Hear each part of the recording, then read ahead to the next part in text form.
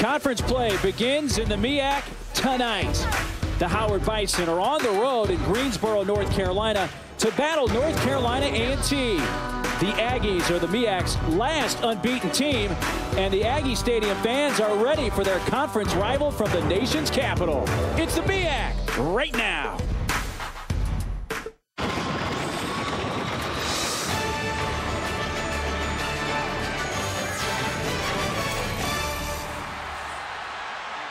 This is ESPNU College Football Primetime, presented by McDonald's.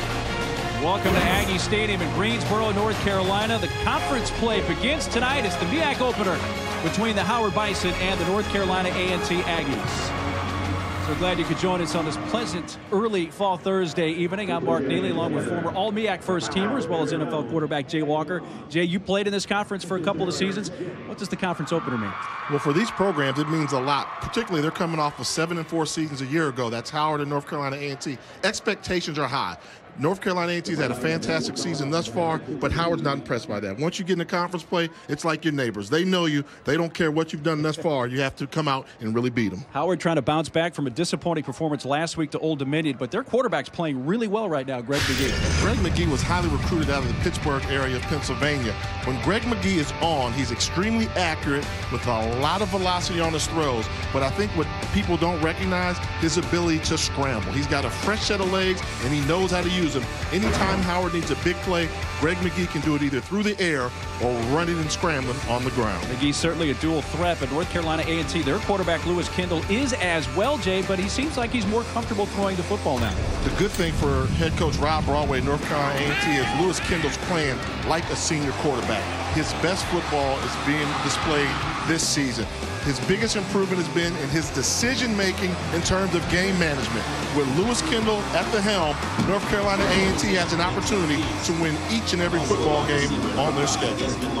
See the numbers on Kendall: 1 touchdown, no interceptions, 288 yards, but also can certainly get it done with the legs as well. The senior out of Atlanta, Georgia, and Westlake High School. And then running back number 32, Dominic Drake. Here's Rayford Petty, who is the interim head coach for Howard University. Really his first year back, a position that he had held previously.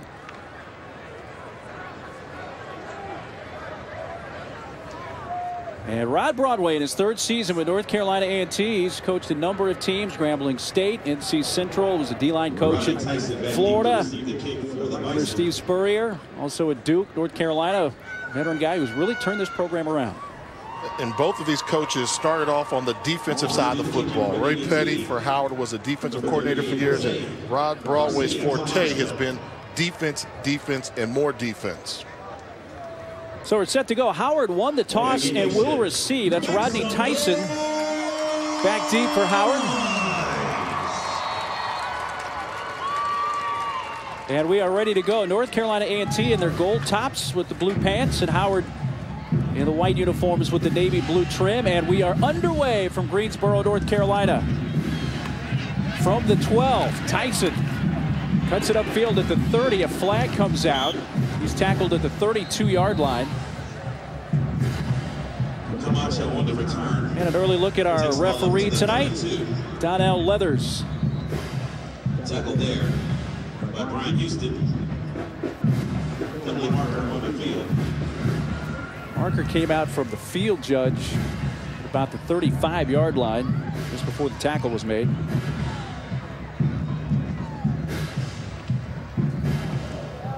Illegal block on the receiving team, number 47. 15-yard penalty. First down. They call the illegal block on Jordan Bonnet. We had a bunch of flags at Jackson State last Thursday. Let's hope that's not a beginning of a trend here tonight, Jay. Off to a great start, tremendous pace in doing that, but that's something that you can't do if you're Howard University. You're on the road. This is North Carolina A&T, one of your conference rivals. Give yourself great field position. And when you've got a defensive-minded coach, so often it comes down to the battle of field position, and whoever controls and wins the battle of field position is probably going to win this football game. So the penalty, instead of beginning at the 32, will have a first down at their own 17-yard line. Is Greg McGee, the junior out of Pittsburgh, Pennsylvania. The tight end David Wilson moves to the left side of the formation. And In motion comes Brandon Flanagan. Making a handoff. And taken off goes McGee up that left sideline, far sideline, and steps out around the 29-yard line. So a nice run right out of the chute for Greg McGee.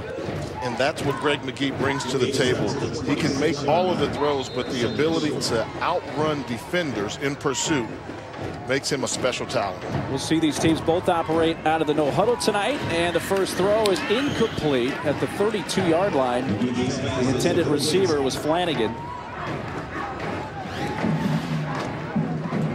Great decision with McGee where to go with the football, and that's one there where Flanagan just has to make the catch. So it sets up a 3rd and short, 3rd and 1. Howard at their own 26 on this, the first possession of the game. 4 receivers, 2 to each side. Hands it off, and we'll see with the pile being pushed. Devontae Grant with the tackle for A&T. And that is enough for a first down for William Parker, the sophomore running back for Howard. Those are situations, if you're Howard, you don't want to get in the 3rd and obvious run situations. The strength of North Carolina A&T's defense is their interior lineman, led by Michael Neal, the D tackle. Parker again the carry. He's across the 30 to the 32. Now, Tony Clodfelter with the tackle for the Aggies. Aquanius Freeman, who played well in the first game of the year against Eastern Michigan, but then had an ankle injury. Game time decision tonight. Parker is there getting the start, but we'll see if we see Freeman at all in the backfield for Howard tonight.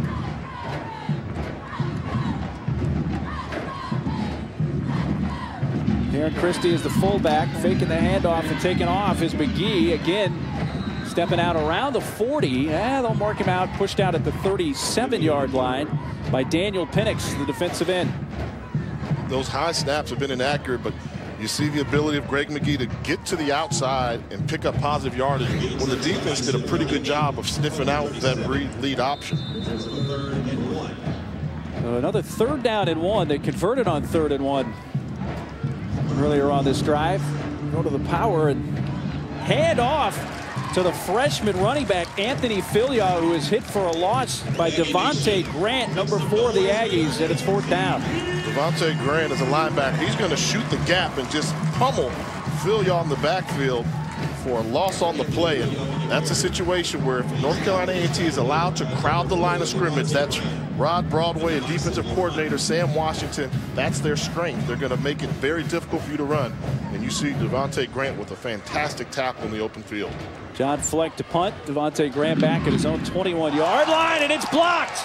Picked up by A&T. Tackle made inside the 10 at the 6-yard line. Michael Weaver. Look at all the bodies around the ball. And just a great job of Weaver going outside.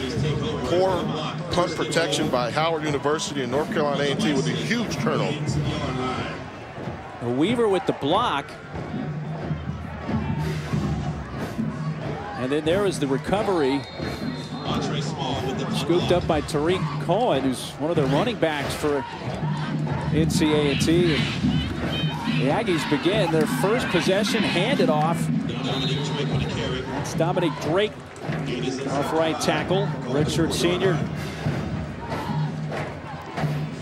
This is the time right now if you're Howard University on defense, come up with a stand right now. You're on the road, the special teams let you down.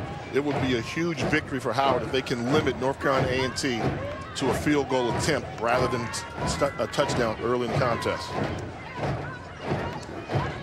NCAA quarterback Lewis Kendall as they break the huddle. Dominic Drake is the tailback. A couple of fullbacks, one Devin Moore. Play fake, looking to the end zone, wide open, touchdown. That's Devin Moore. Just his 2nd catch of the season, and it results in his first touchdown of the year for the senior from Charlotte. That's a great play call. Getting the fullback out to the flat. The linebackers thought he was going to serve as a lead blocker, and Devin Moore, it wasn't the prettiest catch we've seen, but it was a touchdown nevertheless. The Aggies are on the board first. So the point after tails but goes through, up and good for Dominic Frescura. Well, A&T making an early statement. First, the punt block by Weaver, recovered by Cohen, and then the touchdown catch for Devin Moore, and it's 7-0 A&T early. North Carolina, A&T State University. ESPNU College Football Primetime is presented by McDonald's. I'm loving it. And in part by AT&T. Rethink possible. Well, the touchdown catch by Devin Moore has made it 7-0 early. You look at the statue that honors the Greensboro Four, going back to February 1st in 1960. And they took seats at the segregated lunch counter of F.W. Woolworth's here in Greensboro. Refused service. Sat peacefully until the store closed and became a part of American history. 7-0 NC A&T. Michael Weaver, who had the punt block there in number 28. Cohen, who had the recovery. And NC A&T, Dominic Frescura with the kickoff. Tyson takes this one from his own 5. Finds a crease. And then a late flag comes in. He's tackled at the 30. Ball came loose, but it was down on contact. We had a flag on the first kickoff return. Rodney Tyson to begin the game, and now we have another one.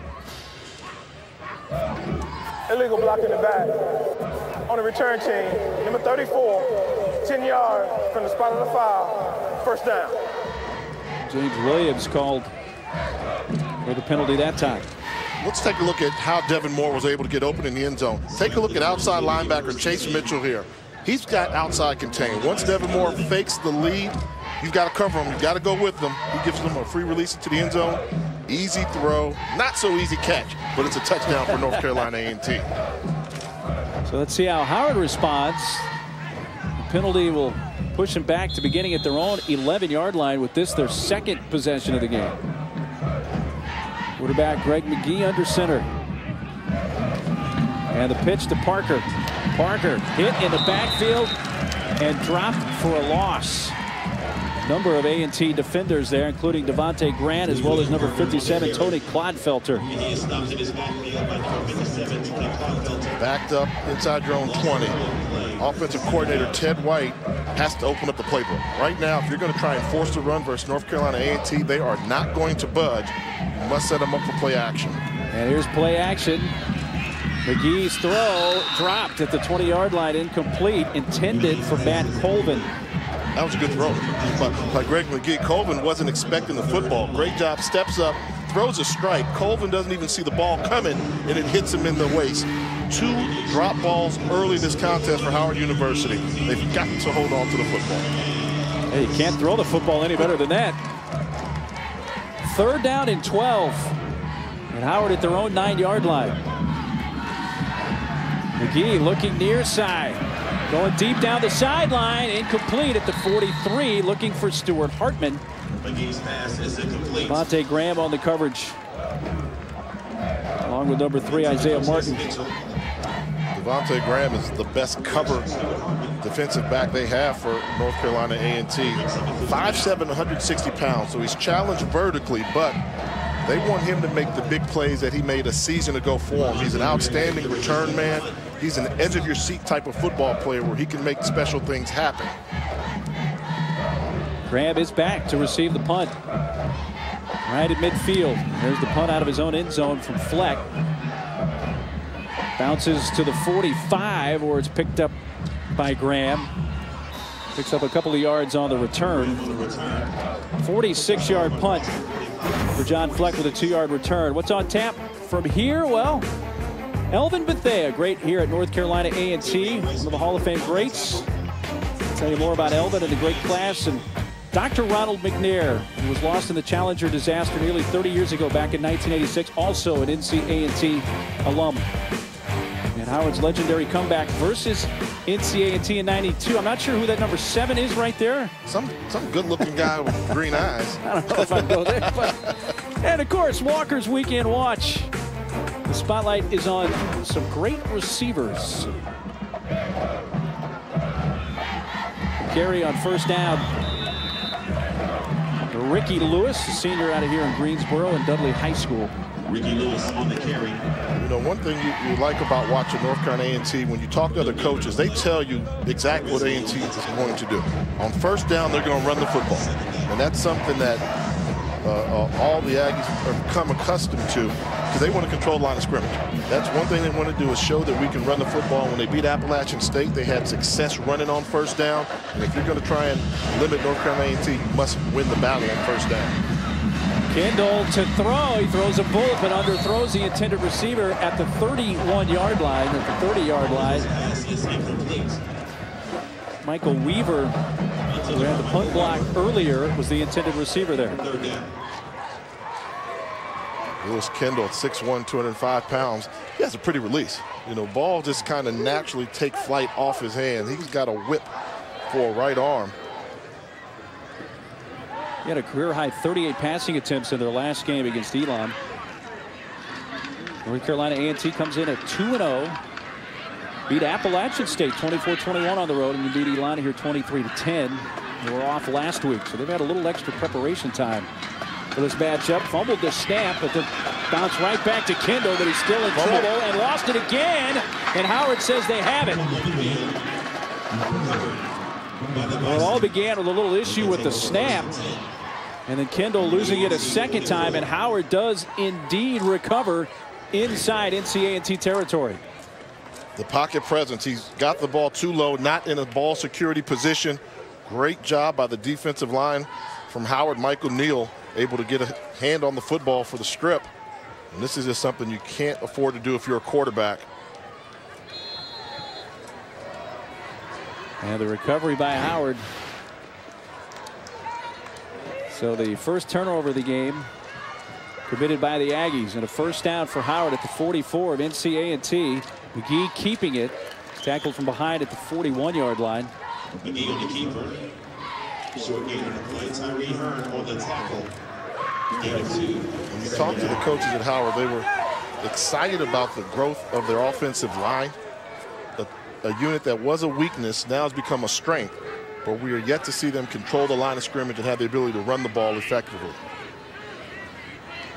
In motion was Ayagoro. Play fake. Completed at the 39-yard line to the aforementioned Ayagoro. Took a big hit at the 35. That's Tony Clodfelter, number 57, making hard contact on Ayagoro. Take a listen.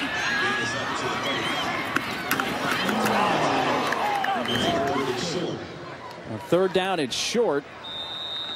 It looks like that should be enough for the first down after the give to Parker.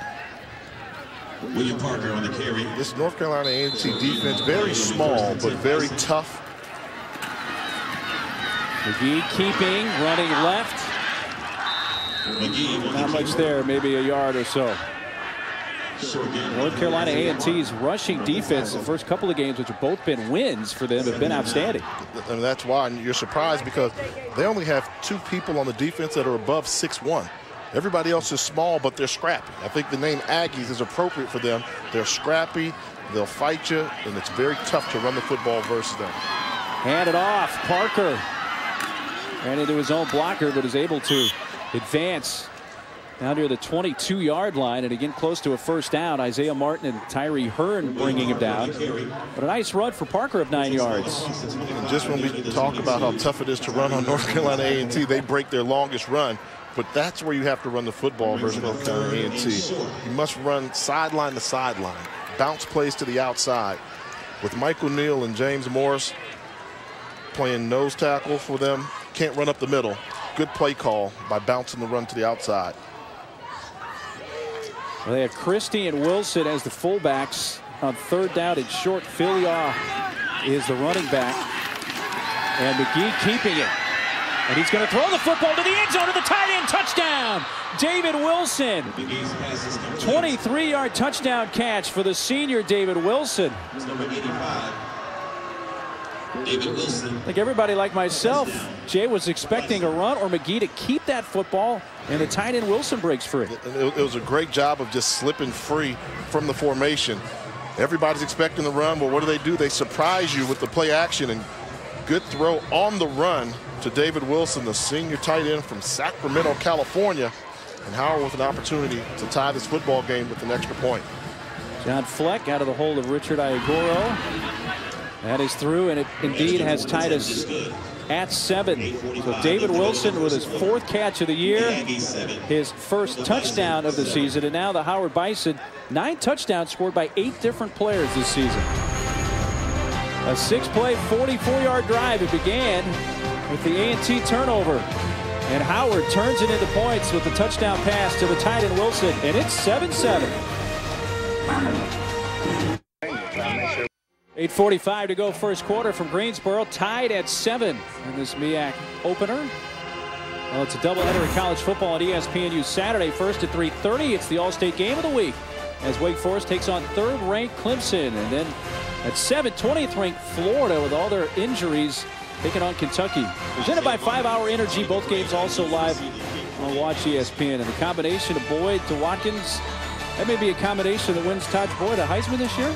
I don't know if I can think of a better quarterback wide receiver combination than those guys. I mean, both extremely talented and have productivity on the football field. John Fleck to kick off. Husband Lawrence, Devontae Graham back deep. Tony McRae as well, number 5, and it's going to be kicked out of bounds by Fleck. First time he's kicked one out of bounds this year. So 35-yard line is where North Carolina A&T will begin. And I understand why they want to try to kick it away from those guys, but not out of bounds. So 3 special teams penalties already on Howard in this game. And they're fortunate that they've been able to Kick out of recoup. bounds on the kicking team, number 37. The ball will be placed at the 35. First down. So A&T begins at the 35. So we've had a touchdown catch for the A&T fullback Devin Moore, and for the Howard tight end David Wilson to begin this football game. Probably not the first 2 candidates I would have had for a touchdown for both teams, but that's where we are early in this game. Lewis Kendall play fake, and the pass is complete, and he goes right back to him. Devin Moore to the 35-yard line of Howard. That's a long gainer of 30 yards. I love the play call by offensive coordinator Ricky Bussell.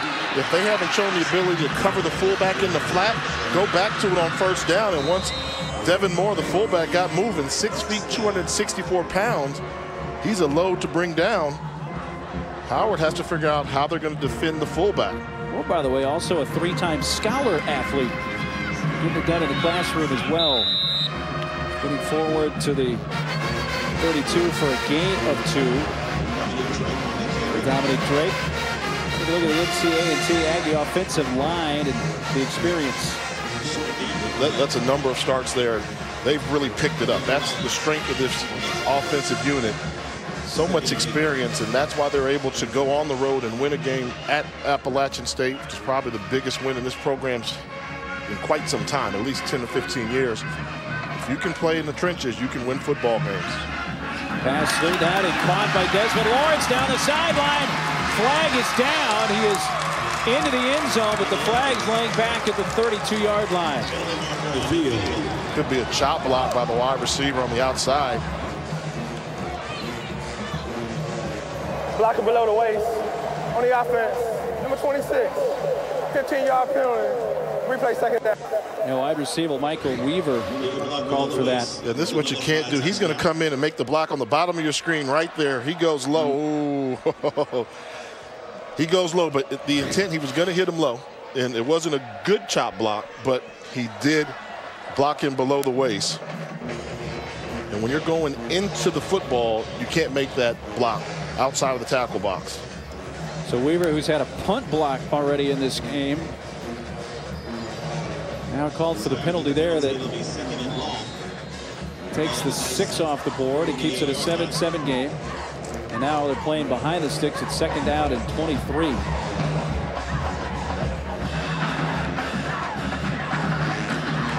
His hands off. Tariq Cohen down the sideline, still going. A nice spin move. All the way to the 27-yard line, and he's near a first down for a gain of 21. They were raving about Tariq Cohen. Small running back, but he's just a true freshman. Great balance, and they say he's got one speed, and that's fast. And Howard University just saw how effective Tariq Cohen could be running the football. Well, from 2nd and 23 to a 3rd and 2, and you see the sprinklers there at the bottom of your screen. We'll go a little wider. This is old school HBCU football here. This is a page out of the Willie Jeffries playbook.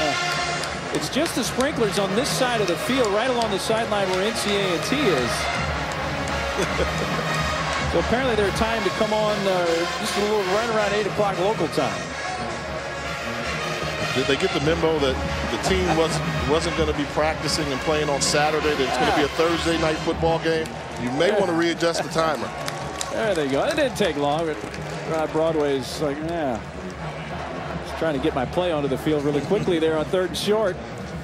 Rayford Petty's like, oh, okay. Not top 10 moment here with 7:15 to go in the first quarter.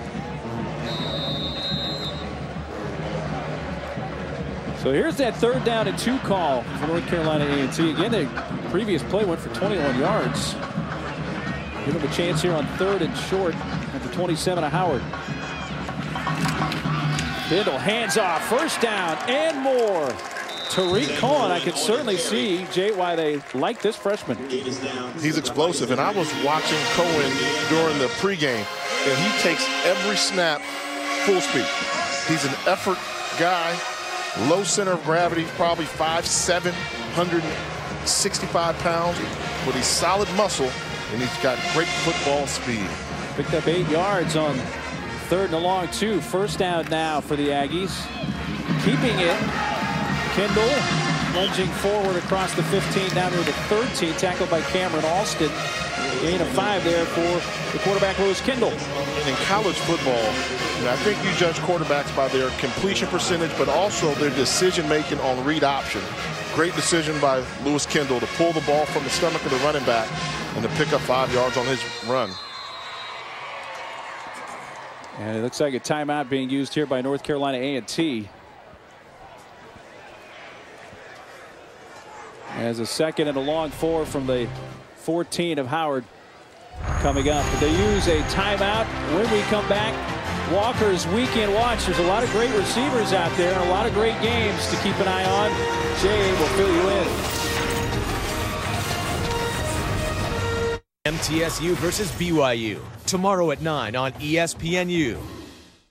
He's got an opportunity to become only the 3rd player in the history of college football to have 3 consecutive 200-yard games. Did you know that? I did not, and I was stunned by how many receiving yards Richardson already has this season. 2nd out at 5 for A&T. Wiggles throw. A completion to the 7-yard line. They're caught by Darren Bullock. 417 yards for Richardson. And we know Lee's good, we know Watkins good, but Paul Richardson's done that in just 2 games. 417 yards, 4 touchdowns. He's taking on Fresno State. He's going to have to work if he wants to break that record, but I think little Peebo can get it done. 1st and goal for A&T.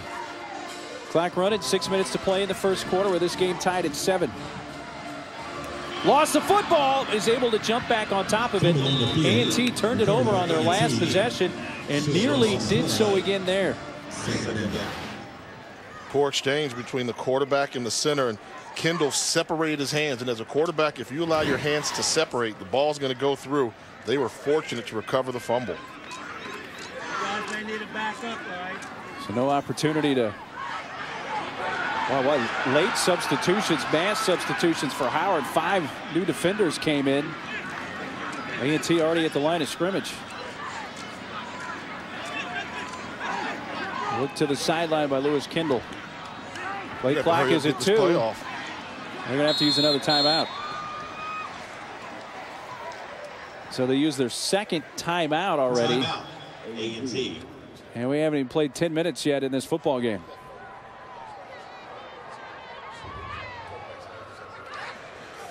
Look at Broadway. I know one of the things he wants to do is figure out how they're fumbling that football. Take a look here. You see the quarterback right here. Watch if there's any separation in his hands. And once the ball snaps, you see that separation? Ball's going to end up on the ground. Right through. As a quarterback, it's imperative that you keep your two hands together at all times, or else plays like that are going to happen. And they were fortunate to retain possession. So the snap from center Ronald Candy, who, by the way, is the preseason All-MEAC second team this year. It was a good snap. But Kendall nearly lost it. A&T, their last 3-0 start, you have to go back to 2001. And if you take the A&T program since 2001, I mean, this program went through some dark days in the middle of the last decade. And it was painful to watch. Being a fan of HBCU football, this was one of the proudest programs in all of black college football. The decade they had where they really had some down years was surprising after Bill Hayes left, but now Rob Broadway seems to have the pride back in what they call Aggie pride down here. High expectations, good football team. Kendall keeping it and into the end zone. Lewis Kendall, his first rushing touchdown of the season, puts A&T back in front. Great decision, and so much is about decision making by the quarterback. When to hand the ball off, when to keep it. Lewis Kendall showing leadership on the football field with his decision making in the Aggies running game. 8-yard touchdown run for Kendall. There's the point after attempt at tails and is no good. Is no good. 5 minutes. So that is missed. It keeps it a 13-7 game. There's the touchdown run for Kendall. Just recognition on the end man of the line of scrimmage. If he goes with the running back, you pull the ball out of his stomach. Damon Gresham-Chesney, who's the best lineman for Howard University, trying to make a play in the backfield, lost outside contain. Lewis Kendall goes in for the easy touchdown run. Now the missed point after, Dominic Friscura has been their place kicker, but Jose Garcia Camacho is the one who missed the extra point there. They had a 27-game losing streak, A&T did, between 2005 and 2008, obviously before Rod Broadway. And since Broadway, they right now have a 6-game winning streak. Of course, that dates back to last season as well as their 2 wins this year. And what's impressive about that 14-10 record under Rod Broadway, he was able to do this in spite of the violations that occurred before he got here. They're APR violations, so they've not had spring football in Greensboro in 2 years. This is a team that won 7 games without spring football. They're undefeated this year, and next year they will finally get up to their full scholarship allotment.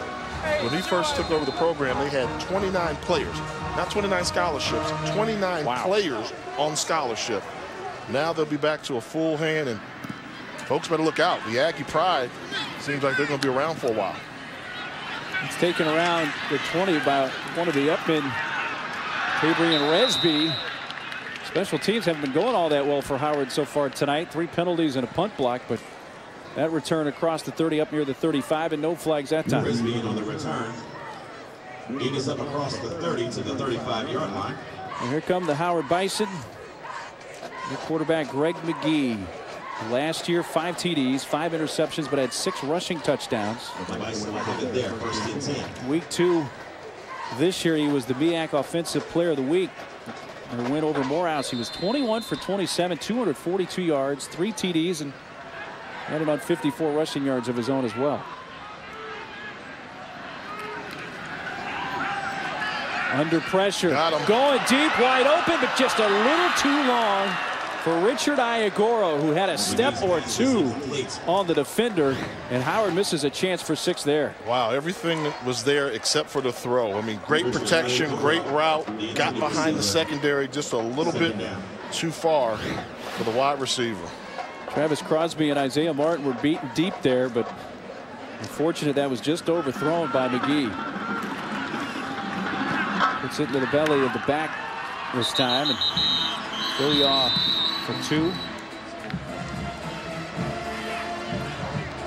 It's Dominic Philyaw, who's a freshman out of Los Angeles, back in your old home area, Jay. He went to Redondo Union High School. And they love him. They raved about him. They think he's going to be probably one of the best running backs in the history of Howard University when it's all said and done now. Harvey Reed's always going to be the legend at Howard in terms of running back. But they think Phil Y'all is that talented that he could be one of the best to come through the campus. 3rd down and 8.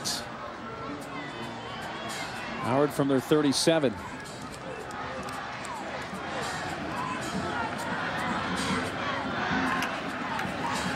Here comes the pressure. He gets rid of it in time and incomplete. Looking for Rodney Tyson around midfield. There's number 21, Devontae Graham on the coverage. Graham, a 2-time All-MEAC first-teamer. Yeah, that was Graham on the coverage, but great job by Isaiah Martin, number 3. You're going to see him there. Watch him buzz underneath this route. He's going underneath it, gets a hand on it. Tip ball, incomplete pass. Great recognition by the junior from Roanoke, Virginia. 2nd 3 and out for Howard now tonight. John Fleck on to punt for the Bison.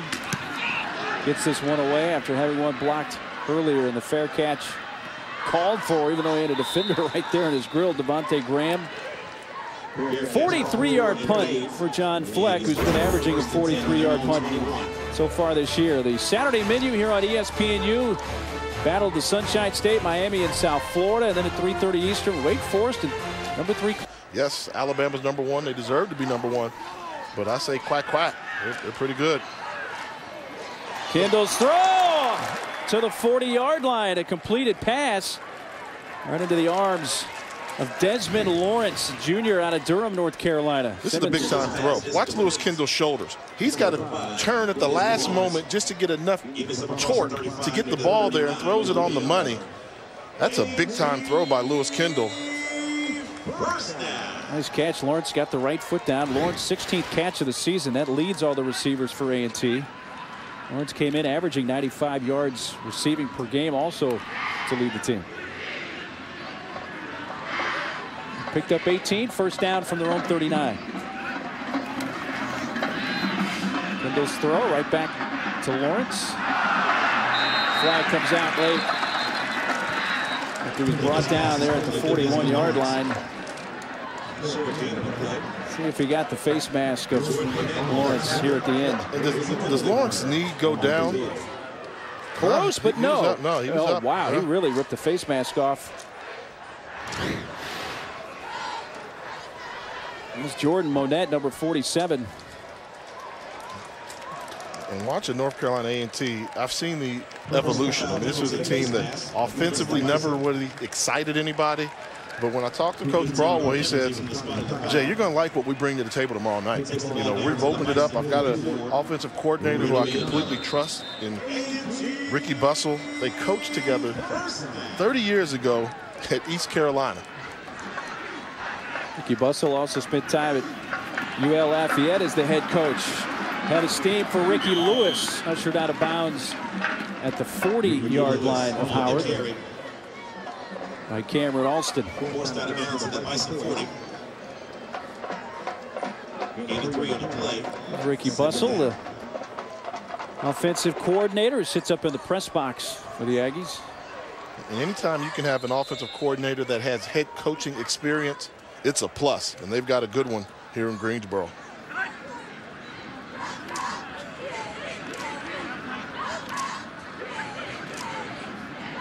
A little over 3 minutes to play here in the first quarter. A&T has the 6-point lead, marching here with the ball at the 40 of Howard. Kendall hands it off to Ricky Lewis. Goes for 2 yards for the senior Lewis. Kareem Brown, the middle linebacker, with the stop for the Bison. You give credit to the defensive line for Howard University. A&T wants to control the line of scrimmage, but they have not budged much. It's been very tough to get yards early in this contest running the football. 3rd down and 5.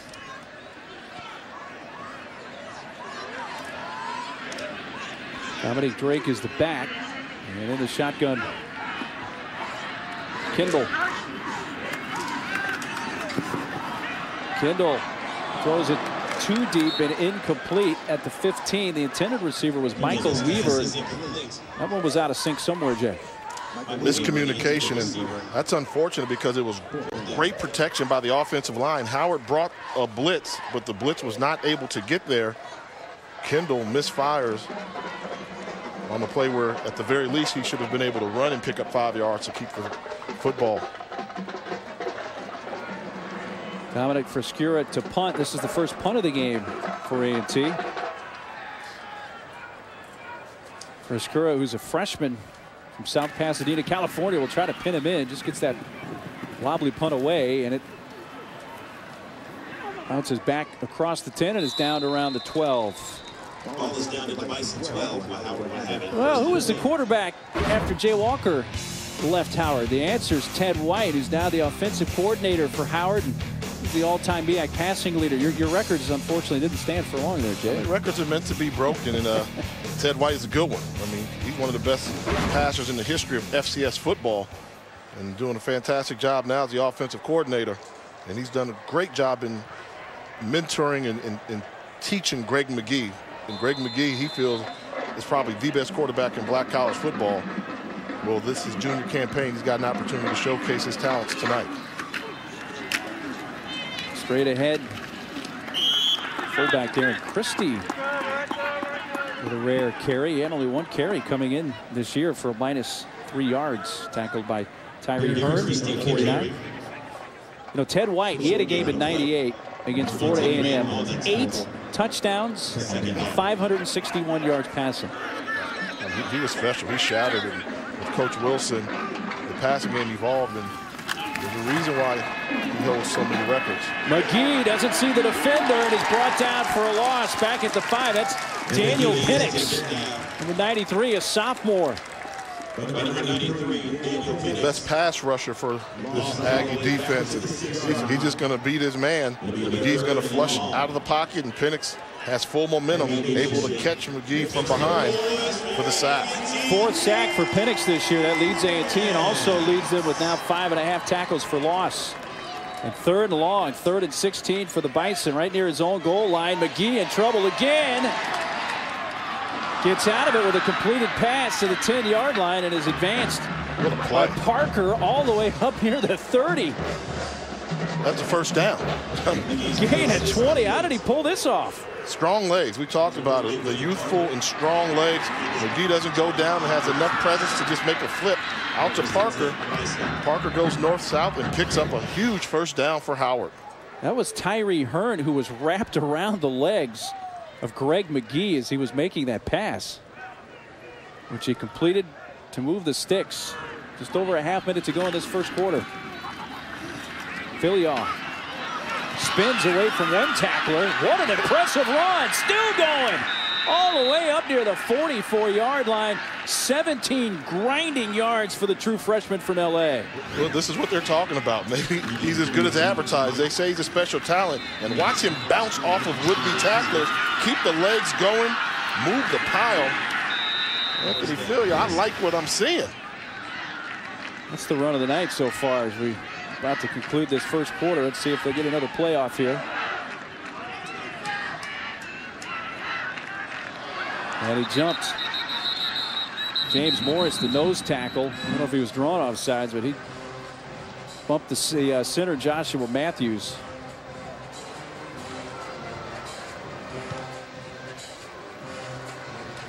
That does go against the Aggies. So it'll be 1st and 5. And I know this has to be driving Coach Broadway crazy. You have a team 3rd and 16 inside their own 5-yard line. You allow them to get the first down, and now you have a penalty on top of that. And now Howard's up near midfield. Their own 48. What looks to be the final play of the quarter, and they give it back to Philyaw, who's near another first down as we hit zeros to end the first quarter. Been a fun first quarter. They had the punt block, which turned into points for A&T, and also a nice touchdown catch for Devin Moore, their fullback. And a turnover turned into points on the catch by the tight end Wilson. We're headed to the second in Greensboro.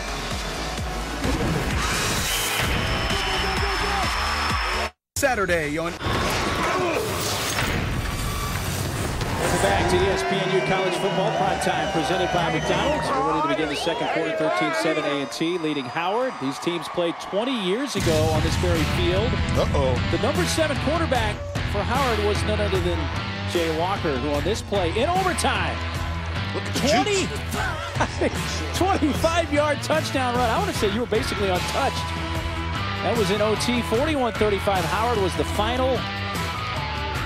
It was a big year for the Bisons. You know, I'll give you a little hint. You can't show that footage too much around here in North Carolina. How about that card, though? That's a svelte Jay Walker. You look at the back of the card, showing your days at Howard and drafted by the Patriots in the NFL. Once upon a time. That's the way a lot of good stories begin. Second down and 1 for Howard at the 48-yard line of A&T as we begin this second quarter. That's Hartman in motion to the left.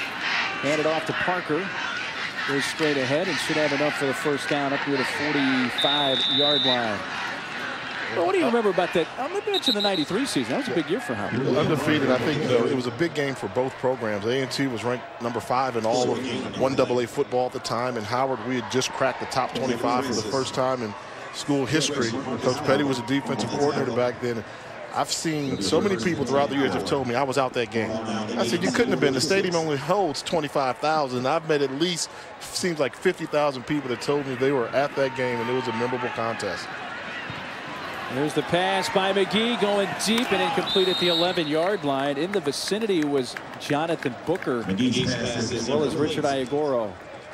Well, of course, since then, been doing a lot of things with ESPN. Do you remember your first ESPN broadcast assignment? Woo, my first. It was in Orangeburg. This is actually for BET, but it was your first broadcast assignment at South Carolina State. Wow. And now I'm here with you. Now you're stuck with me. And happy to be. Sorry they did that to you, Mark. Here's the carry. Have you ever heard, Phil Yaw, prior to coming here, had you ever heard of the Aggie Pride? For different schools, Aggie Pride, but not necessarily NC Aggie Pride, but now I've been schooled in it. They wear that banner better than anybody else I've seen in the country. I mean, if you talk to anybody from A&T, you tell them Aggie Pride, and they're going to say Aggie Pride as well. Third down and 9, 4 receivers, 3 to the right for McGee.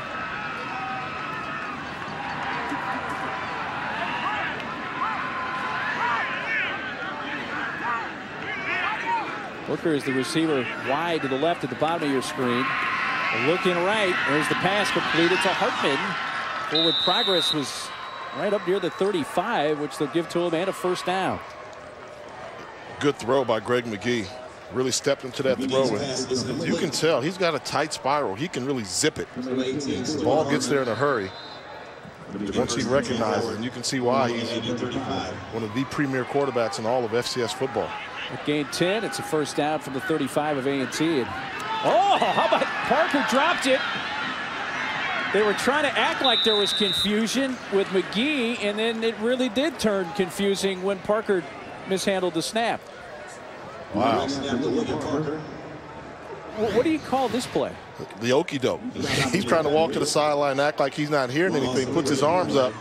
Parker doesn't catch it, and actually would have had a lead blocker in front of him. Now, obviously, that was part of the play for McGee. That was designed. He wasn't really confused that way, and now he's going back to the air and a little high for Hartman around the 25-yard line. And that's why you have to be careful when you call those type of trick plays. You want to scout them out, but in that situation, you just picked up a first down. You're driving the ball on this defense. You're wearing them down. I don't think that calls for trickeration during that point. You just go with what you've been doing to move the football. Third down at 13. 3 receivers, 2 to the left. They have Hartman wide to the right. McGee throws across the middle and intercepted. It caromed off of Booker and is picked off by A&T. That's Devontae Graham on the return, who steps out across the 40-yard line. So the pick for Graham and a 24-yard return for the All-MEAC first-teamer. Yeah, this was a great throw. This is the ball that Jonathan Booker has to catch. Coming across in the perfect spot. Deflection, but great reaction. like Graham, and watch him pick up the block, set him up as a lead blocker. He's their punt returner, so you know he knows how to make folks miss. And that's a big-time throw. Hit him in stride on the crossing pattern. That's what you want, but good job by Devontae Graham setting up the punt. At that point, it becomes like a punt return, but it was just an interception return. Graham had a team-high 4 interceptions last year. There's his first of the 2013 season. So each team's now turned it over one time, and maybe it will be a second time for A&T. But boy, I'll tell you what, Kendall is having some issues with the snap, and it doesn't look like Canty, the center, is the cause of these issues. We highlighted the exchange earlier, and as long as he continues to not keep those hands together, things like that will happen. Now, in this case, sometimes it could be the center raises his butt a little bit and your hands tend to separate. But if you're really struggling that much, just interlock your thumbs, and that way you can ensure that your hands will stay together. Well, A&T nearly turned it right back over, lose one on the recovery. Kendall, he's going deep and underthrown at the 15-yard line. A late adjustment, and now a flag comes out. Simmons on the coverage of Desmond Lawrence. Hardest ball to defend is the underthrown pass on the outside. Defense, number 21, 15 yards from the previous spot. First down. And Lawrence made a really late adjustment, didn't he, Jay, on this ball? He saw the ball late, but he does try to come back, and right there.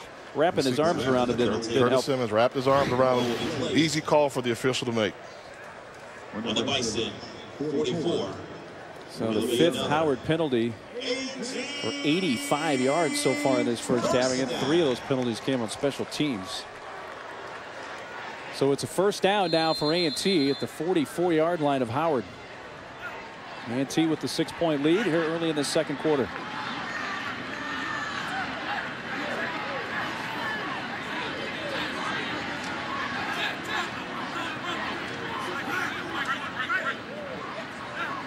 Move Moore, the fullback, into that tailback spot. Fake the handoff to him. Kendall being chased by Sheets, and he's out of bounds, not too far from the line of scrimmage. Kendall on the keeper. Give him a yard. And this is a decision making that they are impressed with Lewis Kendall. Leaves the pocket, doesn't see anything. Rather than force it, throw an ill-conceived pass, okay, just run, pick up a yard, but you maintain possession of the football. That's playing quarterback and doing the right thing, protecting the football.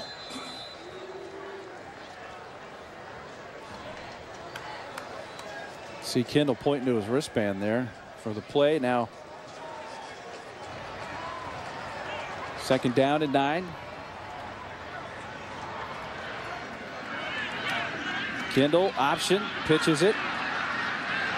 Dominic Drake on the sideline to the 31-yard line for a first down. It is down to the Bison. Redshirt senior Dominic Drake. It'll be another first down run. And Drake's a good one. He won the starting running back position a season ago, beat out a guy by the name of Mark Mayhew, who was a legend down here. Mike Mayhew was a legend down here, and Mayhew had to work to get his job back, so Drake's a guy that has talent. And right now, this running back core with Drake and Cohen and Lewis, they can get the job done. Well, Mike Mayhew, who was the leading rusher, all-time leading rusher in A&T history. Right back to him, but hit is Drake. Dropped for no gain. Dominic Drake on the carry. No gain on the play. 4 carries tonight now for Drake for 17 yards. Came in averaging 89 yards rushing per game to lead A&T rushers.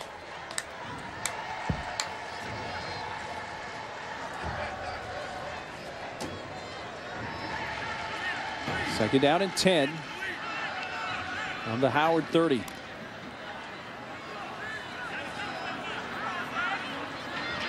Moore and Kendall with touchdowns for A&T. Tight end Wilson has a TD for Howard in this game. Kendall gets a nice block and is able to step out near the 25-yard line. Able to come back was Michael Weaver, the wide receiver that helped him get those last 5 yards. The Bison decide to dial up pressure. They bring a blitz up the inside. Devin Rollins, the middle linebacker, comes on the blitz, but Kendall with enough mobility to escape and get outside of the pocket to pick up a couple yards on the scramble. 14 rushes now for Kendall. They brought the blitz on the previous play. I wouldn't be surprised if they brought the pressure again. Take a look at the two interior linebackers. They're giving a look like they want to come and shoot the gap again. Here they come, and Lewis.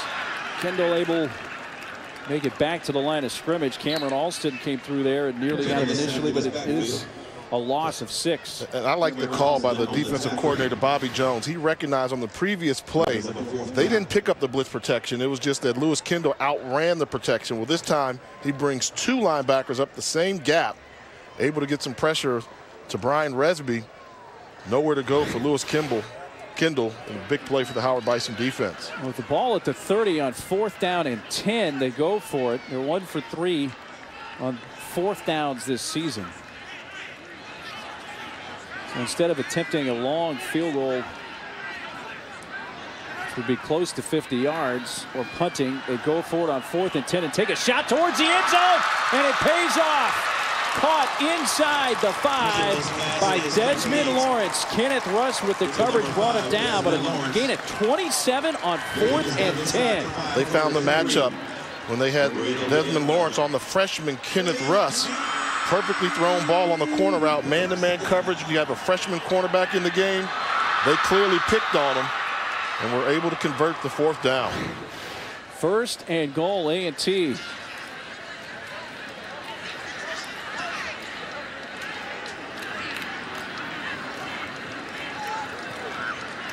Dominic Drake is the back. A couple of fullbacks in there, including one in motion. That being McMinn. Straight ahead for Drake.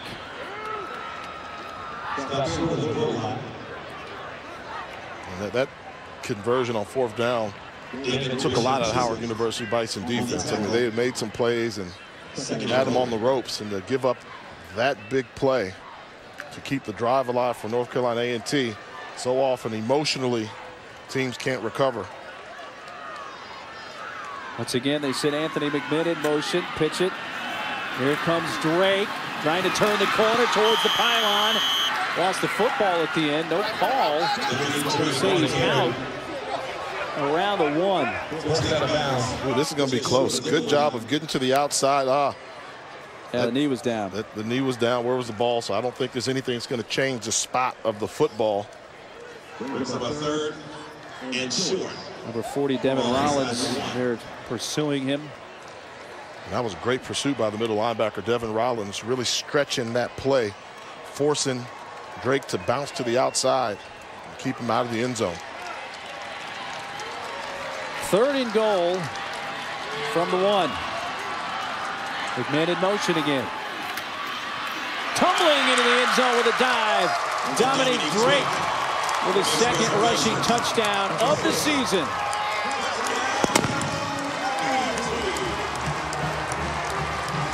Well, they converted on 4th and 10 and turn it into 6.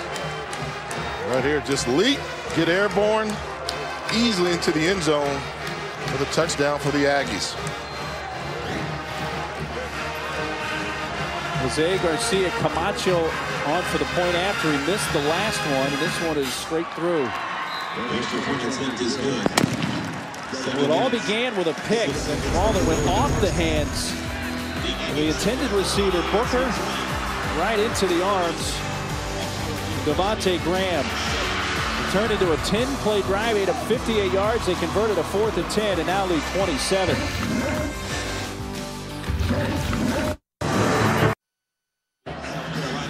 From Greensboro tonight, college football primetime presented by McDonald's. NC A&T leading Howard 20-7.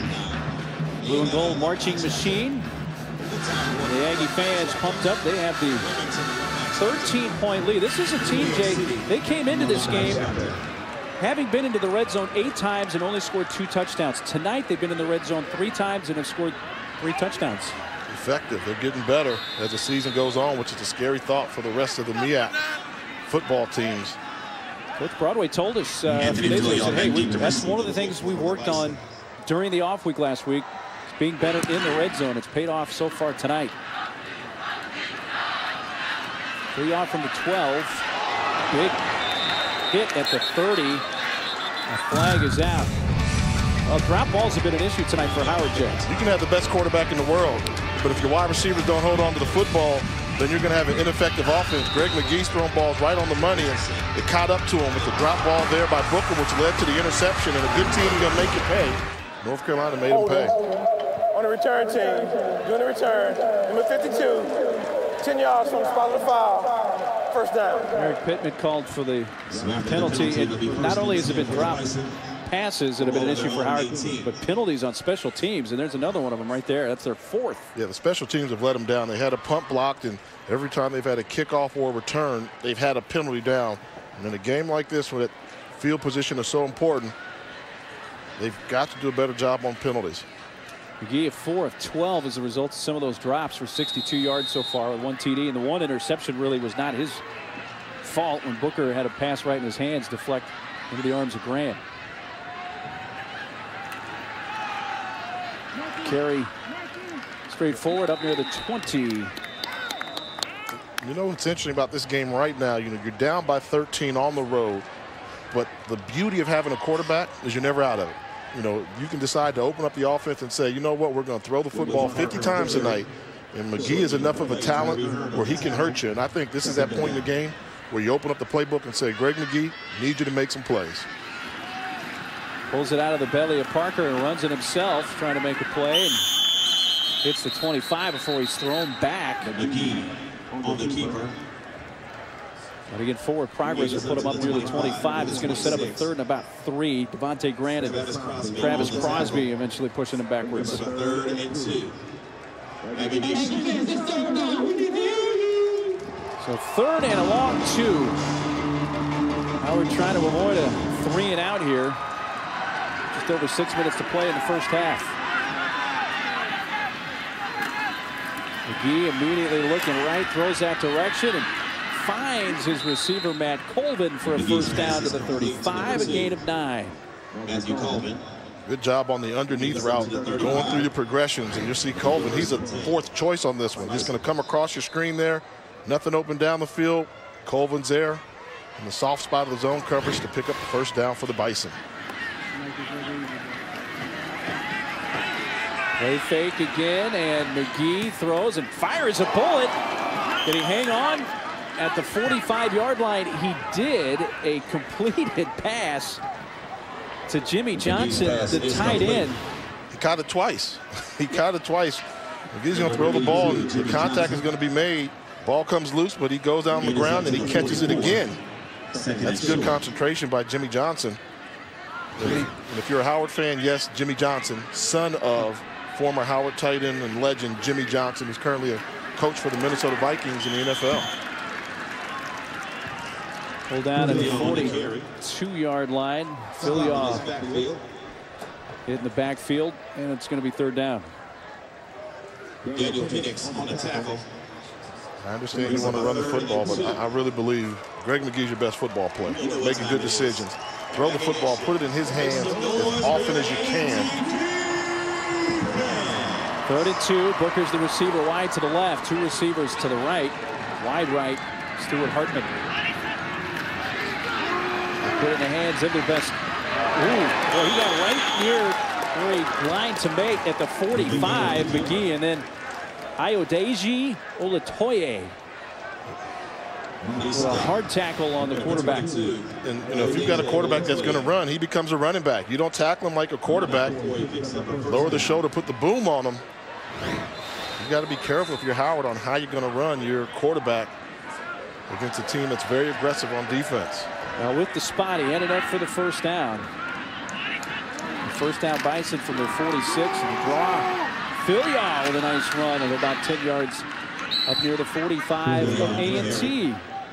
Gains 9. Grant and Crosby with the tackle. In North Carolina A&T, they play what you call high-quality FCS football. They're going to give up the little things in front of you, but once you start to cross that 35, 40-yard line, then they're going to get fancy with their coverage. Right now, they're very vanilla, just trying to beat you in the trenches. Lost the football. A&T has it. Tyree Hearn took it right away. McGee, it looked like he had recovered the fumble, but Hearn pulled it away. A flag out late over by the A&T sideline. That looks like Howard's second turnover of the night. Let's get the call, though. First from our referee, Donnell Leathers.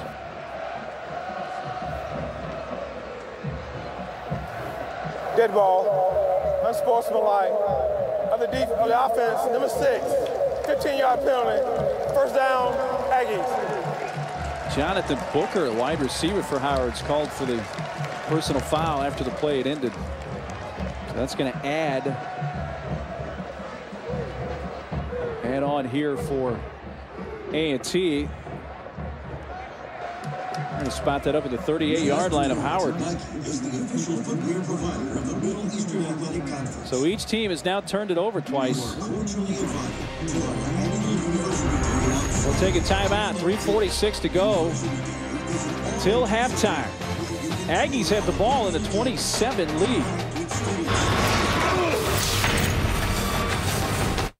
Every generation gets serious. ESPNU College Football Primetime, brought to you by Lee. Introducing the new Lee Modern Series for men, and Tostitos. Where there's Tostitos, there's a party. That's the NC A&T State University galleries. They're comprised of 2 collections, the H.C. Taylor Art Collection and the Maddie Reed African Heritage Collection. Established in 1956, the galleries feature art that emphasizes cultures and people from around the world right here in Greensboro on the A&T campus. 3:46 to go till halftime. 20-7 A&T. After the turnover, we begin at the 38-yard line of Howard. We correct there. Howard again has 2 turnovers after that last one. The punt block is not a turnover, so just one official turnover for NC A&T in this game. Handed off, Iagoro reverses, runs left, 30, 25, 20, down the sideline and tumbles to the end zone. Did he get in? Yes. 38-yard run. Desmond Lawrence, the fastest person on the football field. He's an all-conference sprinter for the track team, and when he turns on the jets, it's a foot race. You're not going to catch him. Great play call, utilizing the speed at the wide receiver position on the reverse. North Carolina A&T playing one whale of a first half. Desmond Lawrence is a transfer from East Carolina University. He was a track athlete there as well. The PAT good, but the late flag out. Desmond Lawrence, that 38-yard run for the moment has made it 27-7.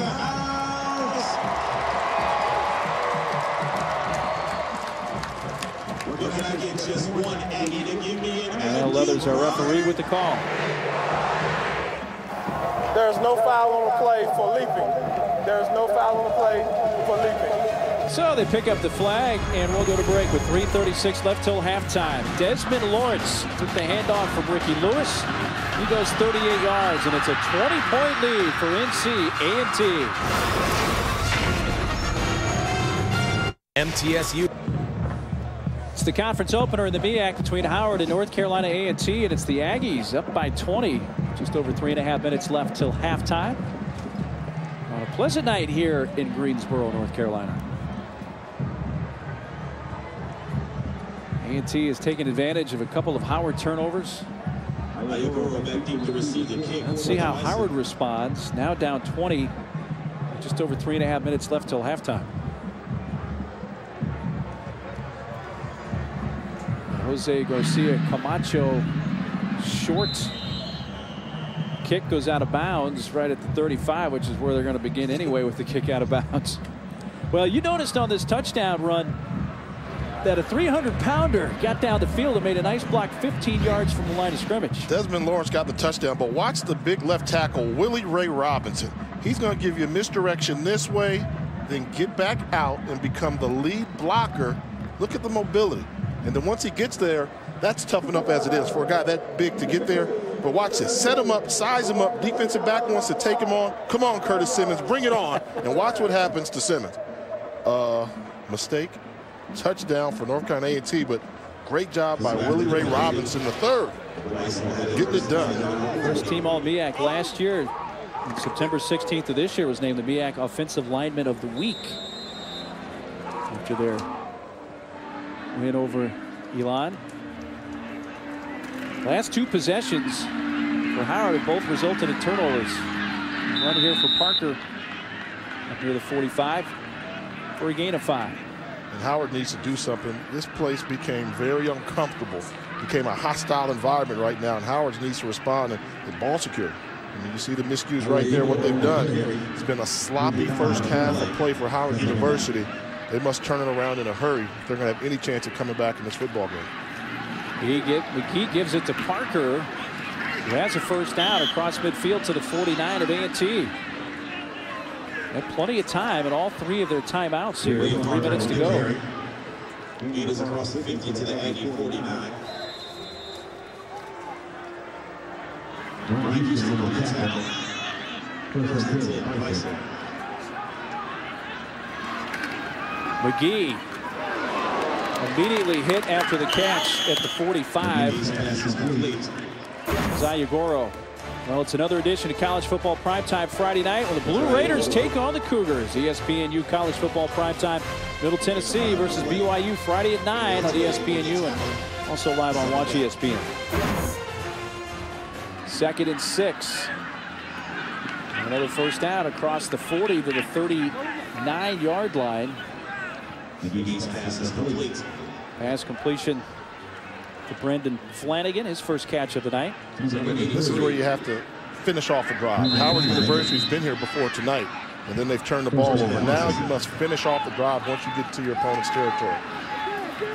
McGee steps up, eludes a couple of tacklers, but not the finishing tackle by Marcus Alberts at the 38-yard line. Great open field tackle by Albert. Albert's going to see him in space and get him low, wrap him up. Textbook tackle. Albert's a true freshman out of College Park, Maryland. Villar comes into contact there at the 37 and brought down.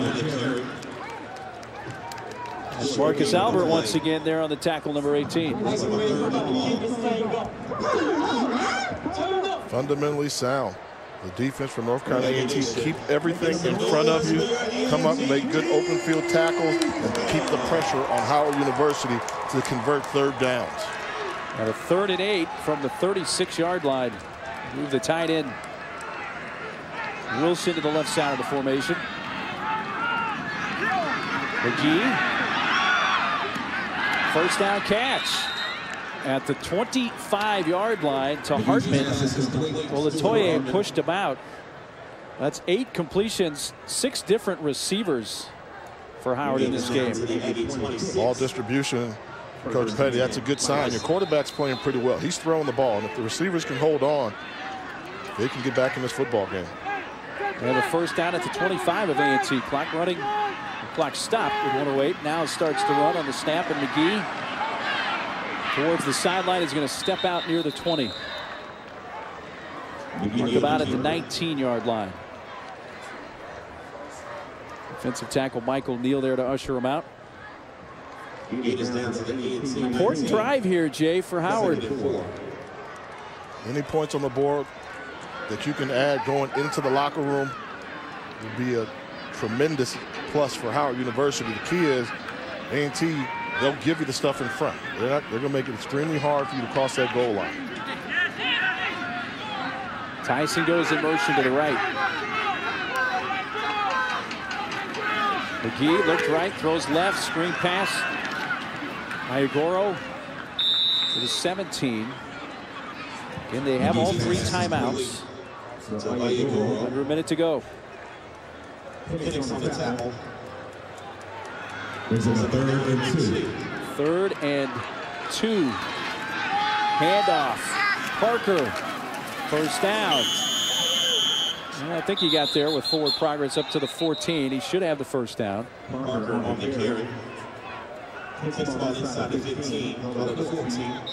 So it'll be a first down from the 14. And they're going to use their first timeout. So we'll step aside as well with 34 seconds left in the first half.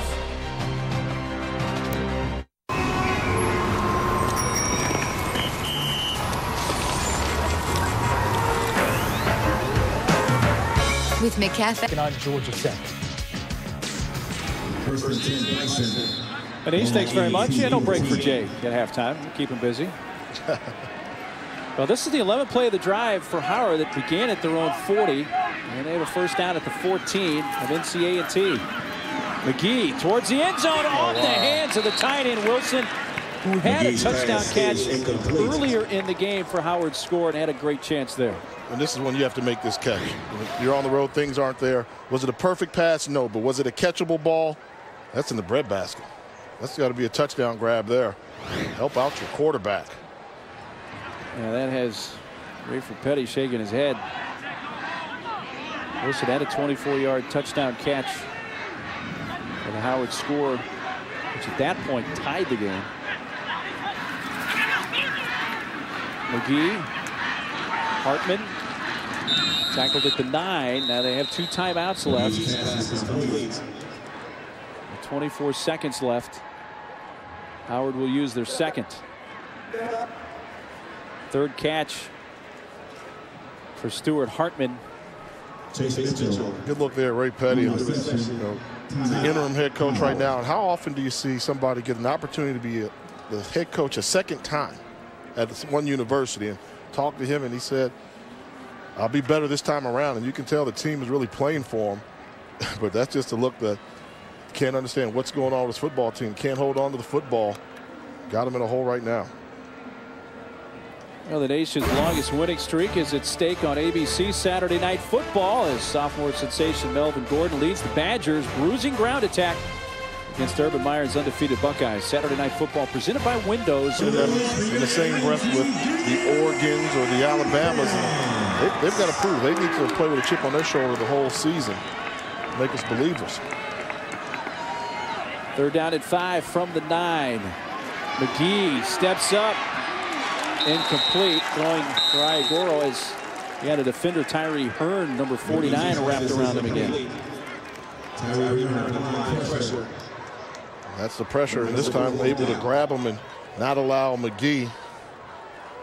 Well, 4th and 5, Jay. Would you take 3? I'll take points. I think you need to get points. If you can make it a 17-point game, that's 2 touchdowns and a field goal to tie. Here's John Fleck to attempt a 26-yard attempt off the right hash. Player comes in late for Howard, and just apparently 10 men on the field for the most part knock it through and do take the 3 with 15 seconds left in the half.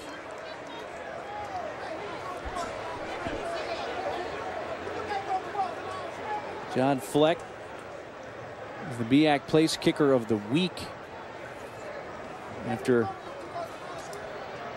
their win over Morehouse, which was on September 7th. Had a couple of field goals and 3 PATs in that game. And he's now 6 for 6 in field goal attempts this year. They are getting ready for the halftime show, the Blue and Gold Marching Machine. Under the direction of band director Dr. Kenneth Ruff. They're a good one.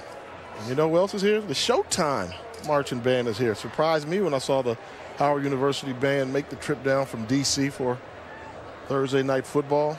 Tremendous football environment here in Greensboro, doing a great job on Thursday night. And they made the announcement of different watch parties taking place throughout the whole state. And I know they've got watch parties in D.C. and in Virginia, everywhere. So these two schools, it's a respected rivalry, but we're also friends. Band director John Newsom has brought the Showtime Marching Band and Showdown, as Jay was alluding to, from the nation's capital.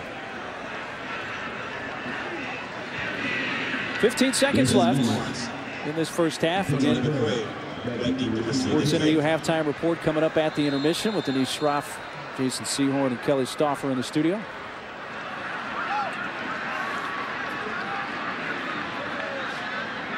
Also, Jay's HBCU breakdown coming up at the half. Squibbed and taken by the up man at the 20-yard line. Up to the 38. There's Travis Crosby on the return. Takes the ball across the 35 to the 36. So I would assume a chance to take a knee here for Lewis Kendall and A&T to take a 17-point lead to the locker room. I think you're going to see the Aggies take a knee and get a tremendous round of applause from the Aggie fans here in the stand with the performance that they've done here in the first half in Greensboro.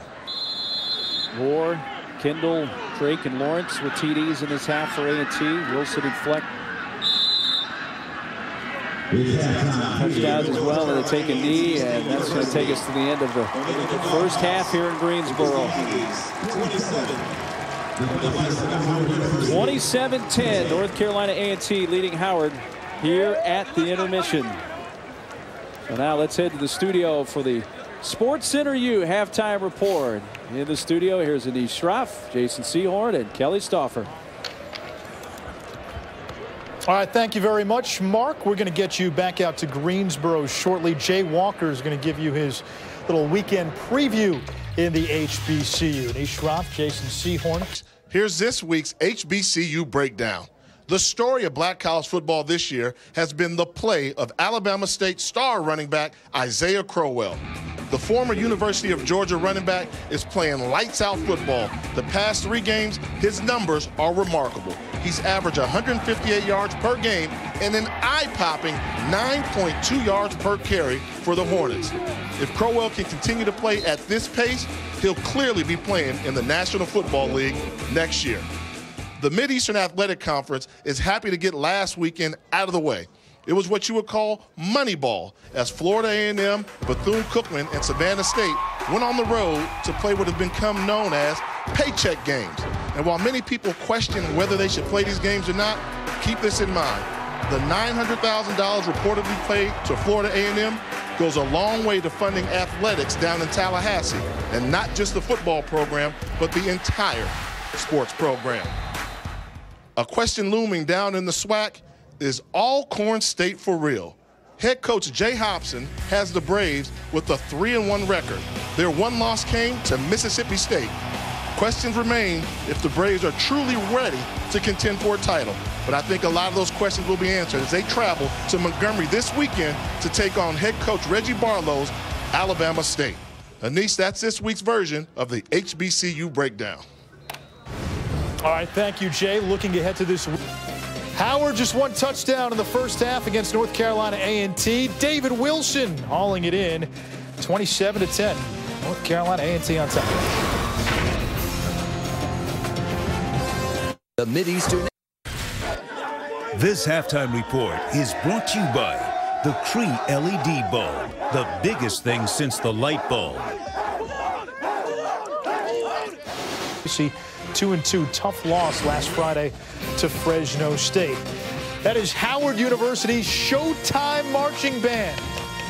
Jay Walker tried to try out. Couldn't get into the marching band. He did make the football team, though.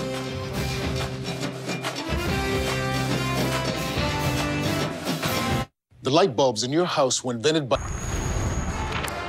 The dulcet tones of the blue and gold marching machine. North Carolina A&T's band at home in Greensboro. North Carolina A&T up 17 at the half. The second half after this.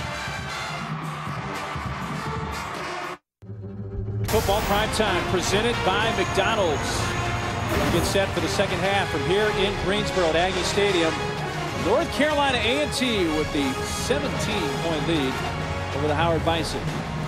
Glad you could join us from Greensboro on this Thursday night. Mark Neely along with former NFL quarterback Jay Walker. He's still feeling the mojo from the beginning of the conference season here in the MEAC. It's taking shape right now, and I think what we're learning is, yes, North Carolina A&T is as good as those pre-season wins have indicated for them. And Howard University, the wide receiver corps, has to step up. The quarterback is good, but they've got no help from the wide receivers. Yeah, that was key in the first half. Drops by the Howard wide receivers, and they really had some issues on special teams, the Bisons did. No, that's the key. You know, that's something you shouldn't have to correct 4 games into the season. That really came back to haunt them and bite them during this football game. You had the block punt there, which is huge, which gave A&T momentum. There was a great throw here from Lewis Kendall to his fullback out in the flat. They had trouble covering the fullback throughout the first half, but Greg McGee's a good one. He came out throwing darts. This is the perfectly thrown ball that leads to an interception, and North Carolina A&T converted both of its turnovers against Howard into touchdowns. This is the payoff with Dominique Drake going over the top for the score in a game where the defense really took advantage of opportunities. And I think one of the key things, you see the stats there, total yards is about the same, but good teams are going to force you to turn the football over and turn those turnovers into points. And that's really the big difference in this football contest. And 6 Howard penalties for 80 yards. You see the red zone, 3 trips for A&T with 3 touchdowns. They came into this game having 8 red zone visits on the season with only 2 touchdowns. They've been much better in the red zone so far tonight.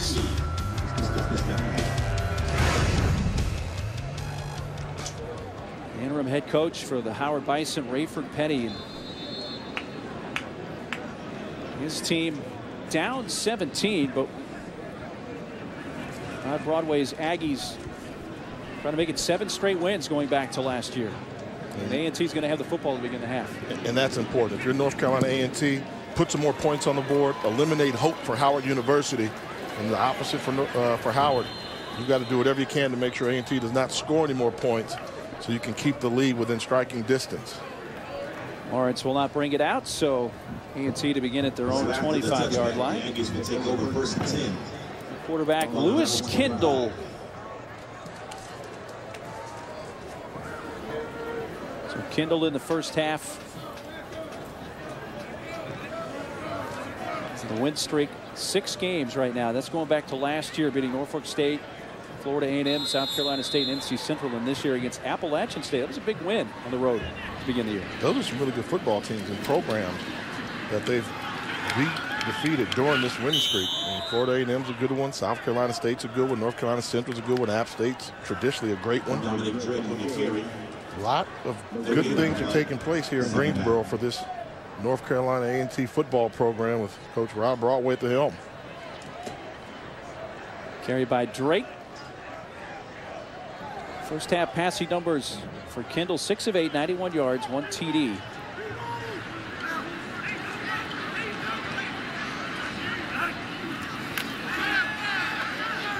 Kendall, time, throws it across to the 29-yard line.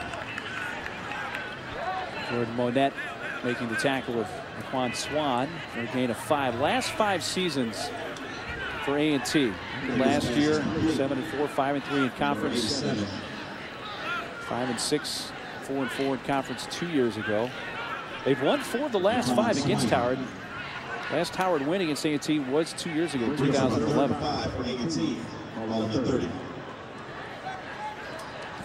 Third down and 6. Kendall on the move and way high over the head of Desmond Lawrence. And it's a quick 3 and out for A&T. And behind the play, Kendall is slow to get up. He took a hit there rolling out. Anytime as a right-handed quarterback, you're rolling out or running to your left trying to make the throw, you leave your body exposed, and the defender came up and put a little hit on him, landed awkwardly. We'll keep an eye on that to make sure he's okay. Just the momentum here of the throw.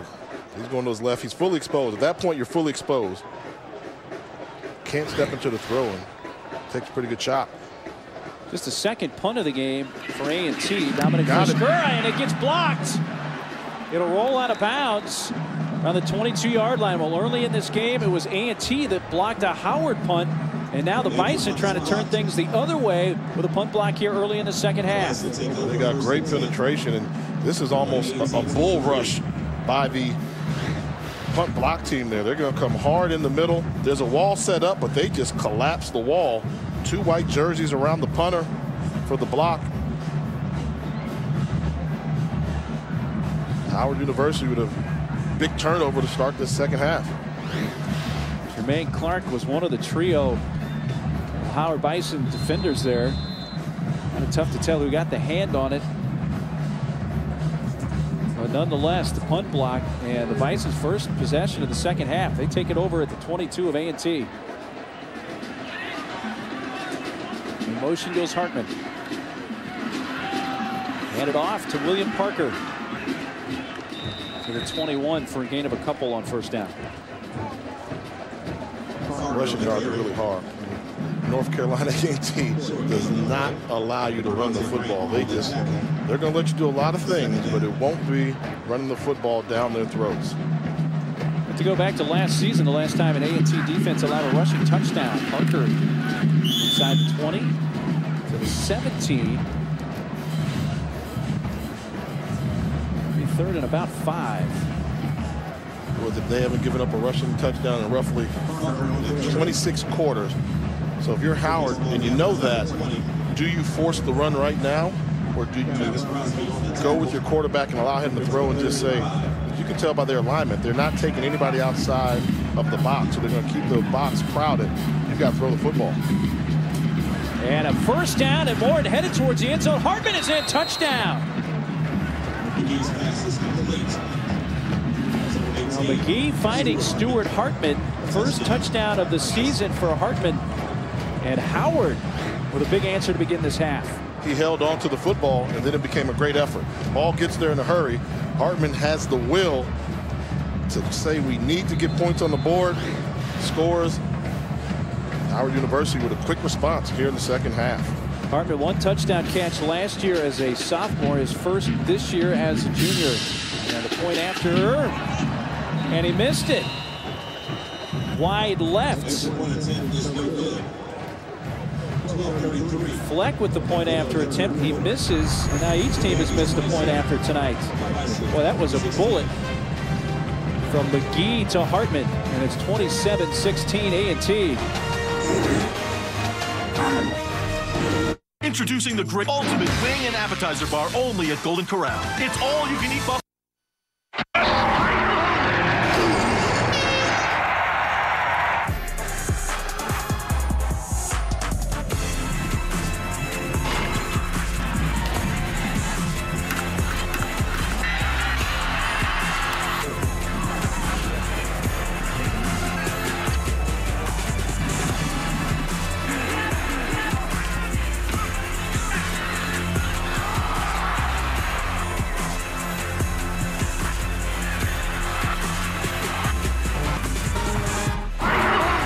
Tonight's Bringing the Flavor, brought to you by McDonald's. And yes, you caught up for just a flash of a second. If you weren't with us in the first quarter, that the sprinklers did come on briefly. That's what those were. We've had it all. It's been entertaining here in Greensboro. And he's going to bring it out. Tony McCray, been an outstanding returner. He had a 91-yard return for touchdown at Appalachian State. Brings it out to the 20. He took a pretty good lick at the end of it. He's running full speed. He's got bodies going full speed. Woo. Special teams. Devin Rollins was one of them that made the contact on McCray. Well, Howard took advantage of the punt block, turned it into points. A&T leading the MEAC kick return average coming in. It's not been a big factor so far tonight. This is Lawrence. Has a touchdown in this game for just about a half yard. Jordan Monette, number 47 with the tackle. North Carolina A&T needs to be careful. You know, they've come out flat here in the second half. Maybe there was too much energy during the halftime show because the fans are kind of quiet, sitting on their hands. White jerseys are starting to fly to the football. This is that danger zone for North Carolina A&T. 11-point lead, not safe with this much football left to be played. Yeah, with a field goal near the end of the first half and a touchdown, though, missing the PAT. The last 9 points of this game scored by Howard. On the run, Lewis Kendall just runs out of bounds back at the 19, so he's going to lose a couple of yards there. one thing we noticed for North Carolina A&T, for them to be successful offensively, they like to establish control of the line of scrimmage. They haven't been able to just run the football straight at the Howard Bison defense. They've had to rely on the pass. Well, now that you've got a lead, you want to be able to run the football, but the Bison are holding firm, forcing A&T into passing situations. 3rd down and 11.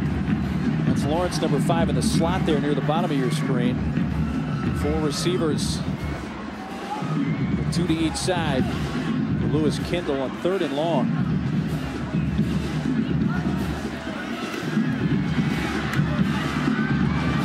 Kendall dumps it off, only up to the 25-yard line. Be well short of the 1st down after the completion to Torian Warren. And the body English on the Howard sideline is exciting. You can't tell they're down by 11. They are coming out ready to play, screaming at each other, yelling. They've completely did a 180 compared to the first half, but they seem shell-shocked. And give credit to Coach Petty. Whatever he said at halftime worked for this Bison football team. Well, Dominic Friscura had only 1 punt in the first half, and his first punt of the second half was blocked and led to the touchdown. Let's see if they come after him again. Gets this one off. And take it at the 37, and then immediately tackled back at the 35. Ayagoro. So Howard's going to begin around their own 40-yard line. Greg McGee, the starting quarterback for Howard. Been starting since he was a freshman, since he set foot on campus in Washington, D.C. and pretty good. Accurate with his throws tonight. Very effective running the football, buying time. He just does some things that you just can't coach. And as a defensive coordinator, when you've got a quarterback that's accurate, strong, can run, very tough to defend. And he showed that he is the real deal this evening. Fakes the handoff. The lefty wants to throw it, then just slinks it out of bounds. Took a hit there at the end. McGee's had at least 3, if not 4, passes dropped tonight that were right on the money. This one he just had to get rid of. Yep, and you think A&T realized how good it is? They said, we're going to hit you hard. There's no more takedowns, soft tackles. I think they've established anytime we get a chance to hit Greg McGee, they're going to try and hit him pretty hard. William Parker cuts it back upfield, found a crease to the 45. Did he lose the football? He did. Was it down by contact, but the scrum is on. The officials pulling players off the pile to try to see who has the football. A&T came away with it, and they say they have it. And do so. Like Isaiah Martin may have recovered it. Now let's watch and see if the ball was down. No, it definitely came out early. Yep. That's a legit fumble. And for that kind of run, when you're going to lower your shoulder like that, the first thing you have to do is secure the ball with 2 hands. He kept 1 hand on the football. Helmet knocks it out. Turnover, Howard. A&T's got the football back. 3rd Howard turnover. Their first 2 turnovers were turned into touchdowns by A&T. Of course, the punt blocks don't count as turnovers, but each team has a punt block tonight. There's the Howard miscues, several of which have come on special teams.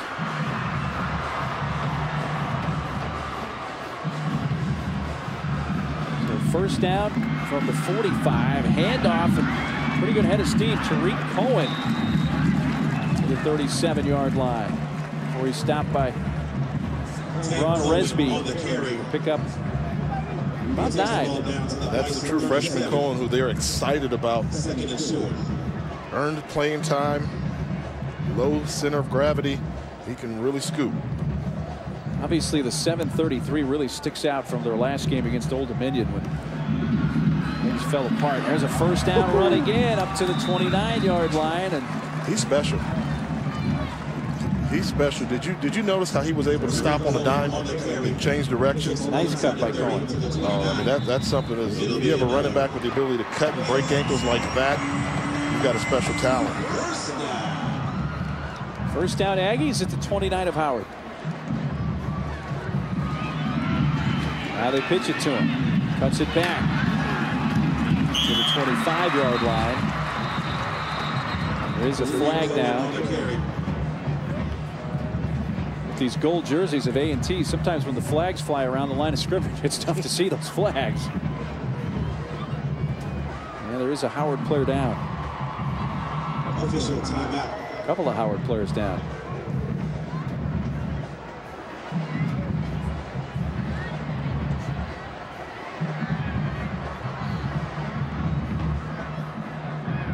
Now the first Howard player, Devin Ronalds, number 40, has gotten to his feet and is walking off.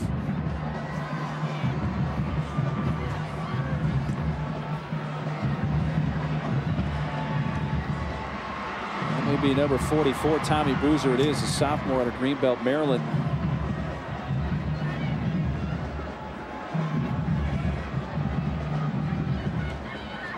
You see two defenders on the ground in the same area. Normally they probably collided into each other trying to tackle the ball carrier. Let's take another look. Oh yeah, man. Oh man. Woo. Wow, that's scary.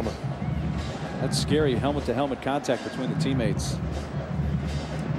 Yeah, Cohen was able to get in between the would-be tacklers, but that's Tommy Boozer, the defensive tackle for Howard, and he's number 44. And Devin Rollins, a starting middle linebacker. Those are two big hitters.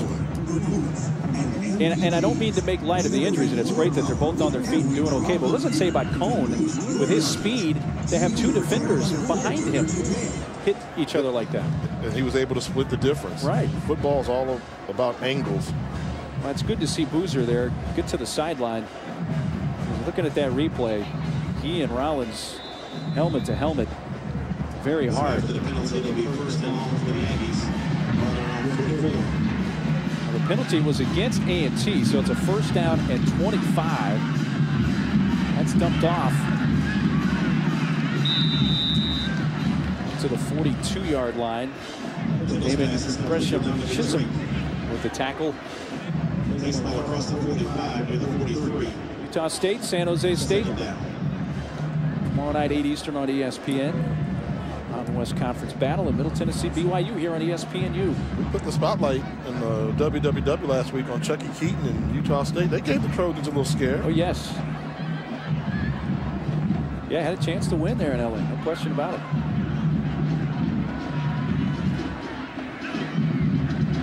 Second down and 24. Kendall has time to throw and incomplete at the 10. Looking. It's Torian Warren, who's the intended receiver. Right now, if I'm North Carolina A&T, I put Cohen back in the game. I mean, he's been a difference maker in this contest. He's been that spark plug that they need. They just seem to be not as exciting, not as explosive. Obviously, Desmond Lawrence is very explosive at the wide receiver position, but I think Howard has figured him out a little bit. They're putting one person underneath Lawrence and one over the top, taking away the deep threat. Well, Cohen, 4 rushes, 45 yards. He's not in there at the moment. And pre-snap whistle. Delay of game, offense, 7. So the play clock got down to 0, and that's going to add another 5 yards to this third and very long. They need to make the 20-yard line of Howard for a first down here. Ball's pushed all the way almost back to midfield.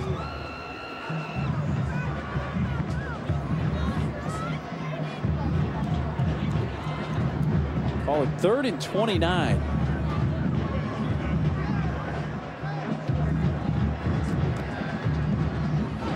Kendall puts it underneath to the 35-yard line. Landis Schaffner.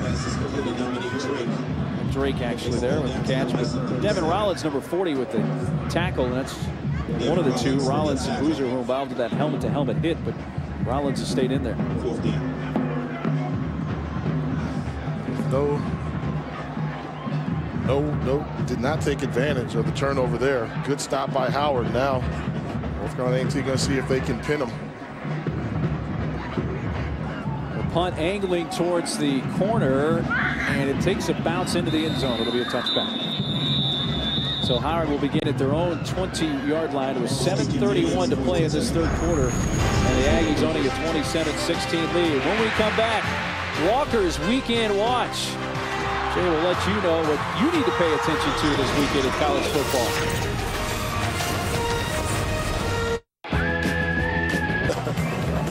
At Georgia. What the job that him and Cam, the new offensive coordinator, coming in and installing a pro offense. That not only helped the program, but his draft stock has increased now because he's pro ready. By the way, I was told Mettenberger's mother got the week off this week. Just to avoid any kind of issues. That's the SEC for you, baby. McGee dumps that off to Iagoro near the 30-yard line. Richard Iagoro, who's a junior in Greenbelt, Maryland.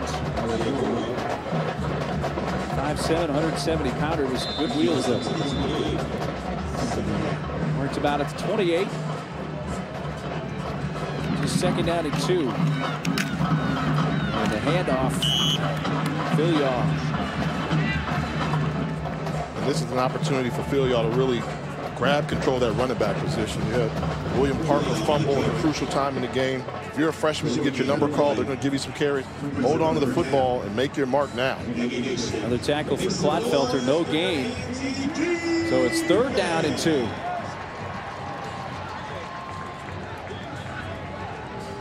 Freshman Phil Yaw is the back. Hand it off to Phil Yaw.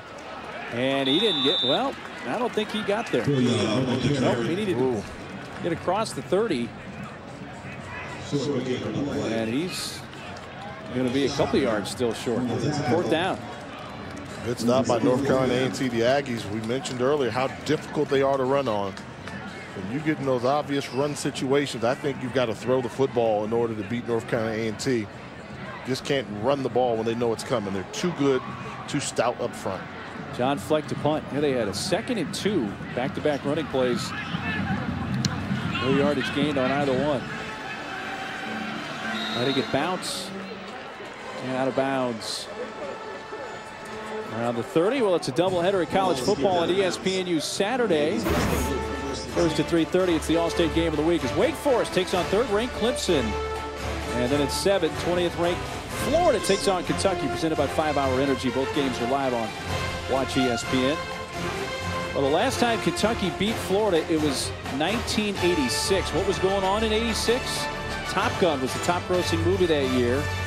Best Picture, though, was out of Africa. Gas was under $1 a gallon, and Bob Barker's hair color was black because he still dyed it. He didn't start going natural until the next year when the gray started to come out in '87. I want that 93-cent gas. Yeah, how fine is bring that? that back. I can go without the movies and all the dye. Cheap gas. A tackle for loss. Lewis brought down to the backfield by Joseph Dillard, sophomore out of Sewanee, Georgia. Loss of 3. Dillard on the tackle. 2nd down. A&T with the 27-16 lead. They led at 27-10 at the half. Long look to the sideline. Lewis Kendall in the A&T offense. A&T trying to spread the Bison defense out, going with the 4 wide receiver look. Howard's not budging. Keeping everybody close to the line of scrimmage. Kendall looking across the middle. He had 2 gold jerseys in the vicinity, but it's completed at the 39-yard line for a gain of 6. Completion to Bullock. Something wrong with the spacing here. 2 wide receivers in the same area. Poor spacing, but they were able to get the completed pass.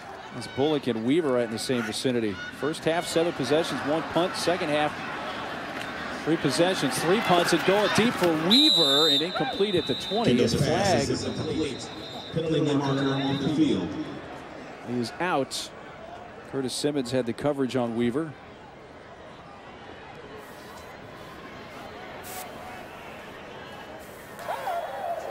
Offside, defense, number 9, 5-yard penalty, Remains third down. Well, it's Braun Resby offsides, and that's a tough call against the Howard defense there. And that's why Lewis Kendall threw the ball downfield, trying to take advantage of the free play. Now it's still third down and a tough 2 yards that A&T needs to get in order to keep the drive going. And Dominic Drake is the back, 4 receiver look again with 2 to each side.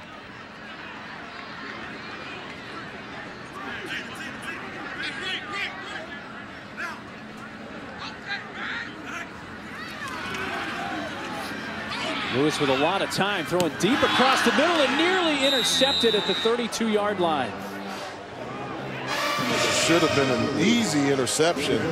The ball clearly got away from Kendall, and this is this free safety, Cameron Alston.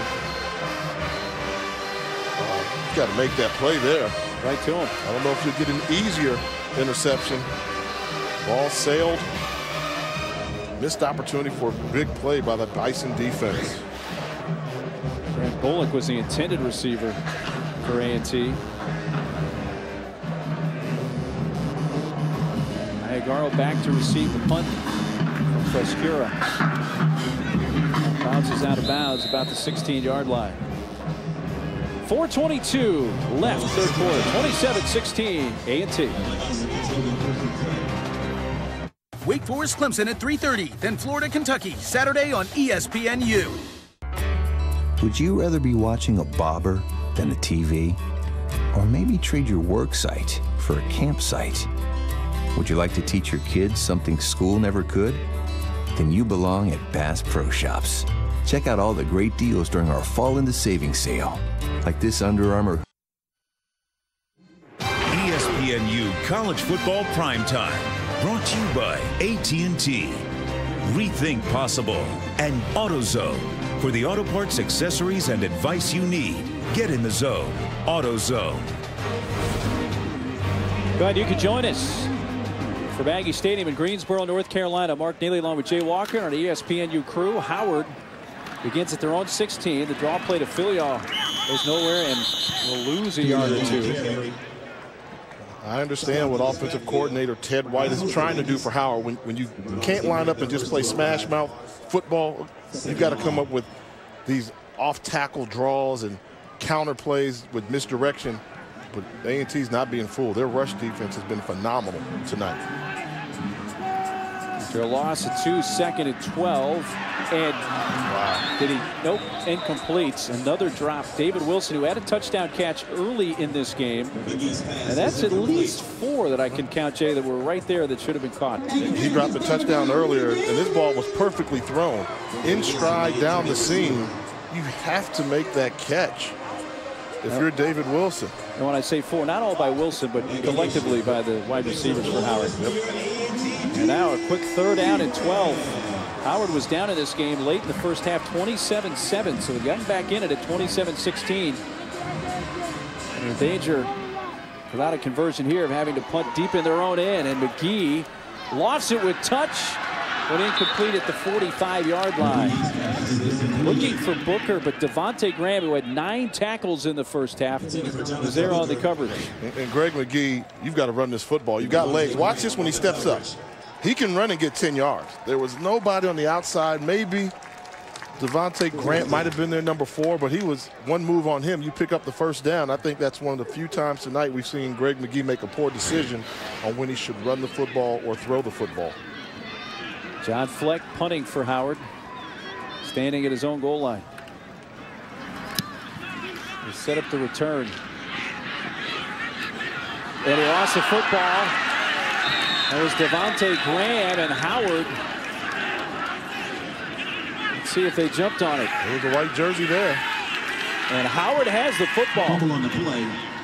Well, special teams have been a big thorn in the side of Howard tonight, but this time the turnover on special teams comes on the A&T side, and this helps flip the field. And Graham, one of the best punt returners in FCS football, just bobbles it. And great recognition by the Howard special team. Come up and with the fumble recovery. So from the 48 of A&T, Eric Pittman looked to be the one that recovered it for Howard, and now Filial Daniel Penix, number 93, was the one who initially helped pull him to the ground. That running game right now is just not really going anywhere for Howard yet. A&T stuffing it. They are stuffing the run. They're doing a great job keeping bodies close to the line of scrimmage and controlling the line of scrimmage. If you're Howard, you just got to come out and throw the ball. Make this a passing shootout. If you've got a quarterback that's as good as McGee, tell those wide receivers to make some catches and just start letting the ball fly all over the field. McGee across the middle and out of reach of Hartman. McGee's has 3 catches tonight. And I think at this point in the game, remember when we had the call with the Howard coaches, they talked about their no-huddle offense, and they've got 3 speeds. I'd jumpstart. I'd go to the fastest speed you have right now because the offense seems to be a little flat at times, and you've got to kickstart this offense so they can put some points on the board. Well, they call that top end the racehorse level, and they need to get a little giddy up going right now. Here comes the blitz from down the middle and dropped again at the 15-yard line. Rodney Tyson had 2 defenders that he had beaten, and he had a chance to haul this one in and take it to the end zone. McGee puts plenty of air underneath the throw, allowing Tyson to run underneath it. You got to leave your feet. You have to make that catch. The ball's in the air, lay out, put 2 hands on it. McGee takes a hit. They've made it clear they're going to put as many licks on Greg McGee as they can. Missed opportunity for Howard University. Ryan Houston made that hit on the quarterback. Flex punt. Facing a bounce right near the pylon, and it's going to be marked out. Nope. Touchback. The way he was walking towards the pylon, I thought he was going to mark it at the 1-yard line, but it's a touchback. It was close. And Fleck, frustrated, almost pinned him in around the 1. Well, NCAA A&T has had a great line of terrific players in their history. One of those players, Elvin Bethea, who played here in 1965 to 68, went into the NFL with the Houston Oilers.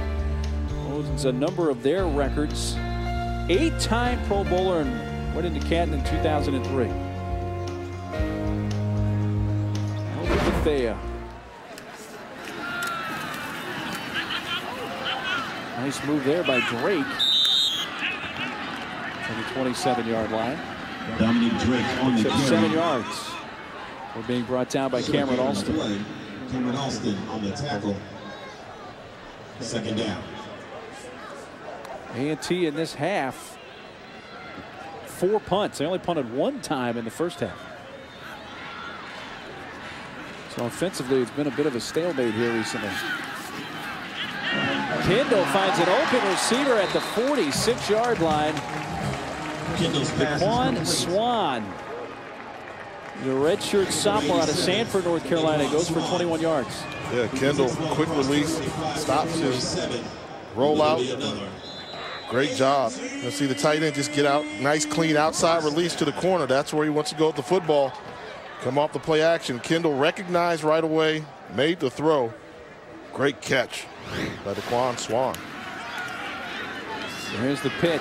Drake and a blocker. Makes a nice sidestep move and another one before he's pulled down at the 45 by Cameron Alston. A couple of nifty moves there by Dominic Drake for some extra yardage and gaining 7. He's got some step. Little jitterbug move along the outside. Did a good job making the first would-be tackler miss.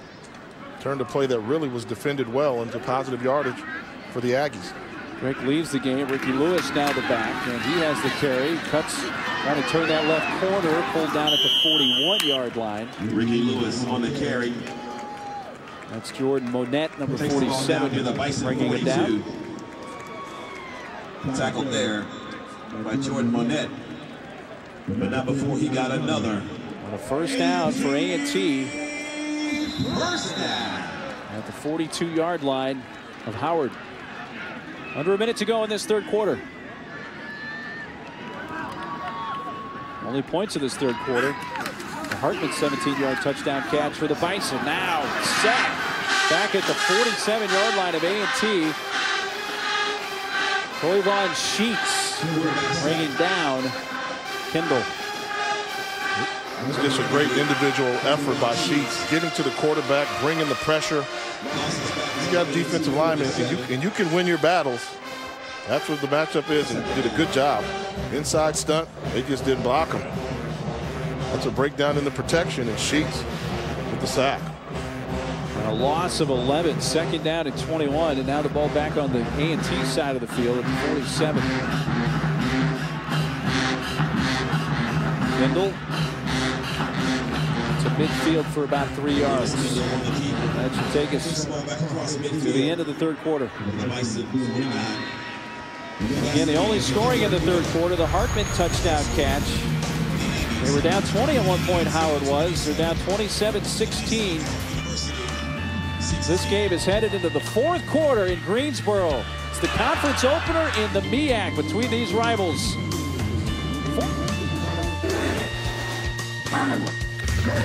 Wake Forest Clemson. And mistakes on special teams have been the storyline in this one. Michael Weaver with the punt block.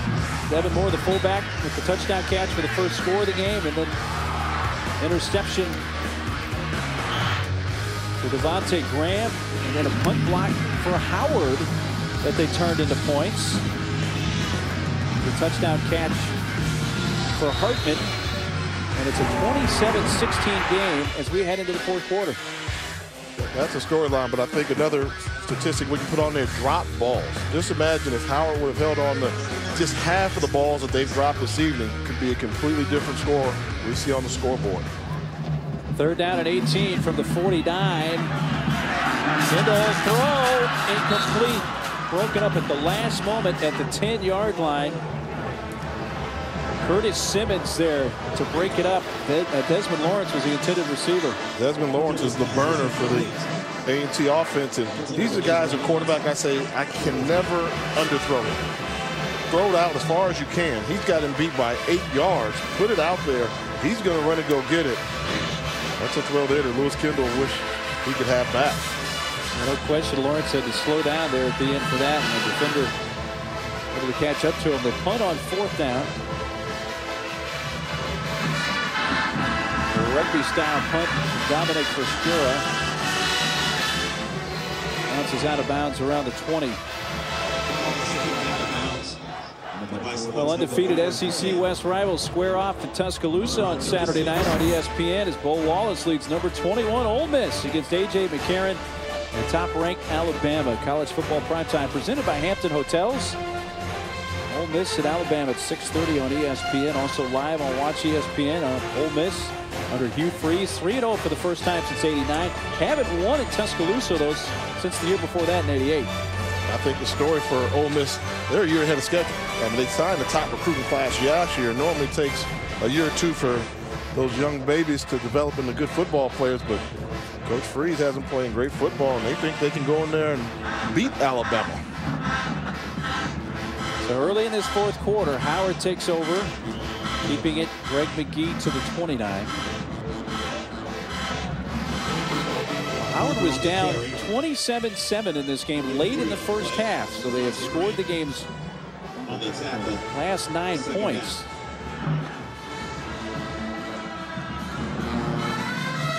Four receivers, 3 to the left side on second down and 7. McGee avoids the rush. Gets back maybe to the line of scrimmage. Travis Crosby caught up to him. Crosby is senior, who was second team all MEAC last year with the stop. Their leading tackler on the season coming into tonight. And we've seen both defenses start to take over this football game. Coming in, we knew they were really good, and early on they gave up some big plays, but now the defenses are starting to dictate the pace and tempo of play.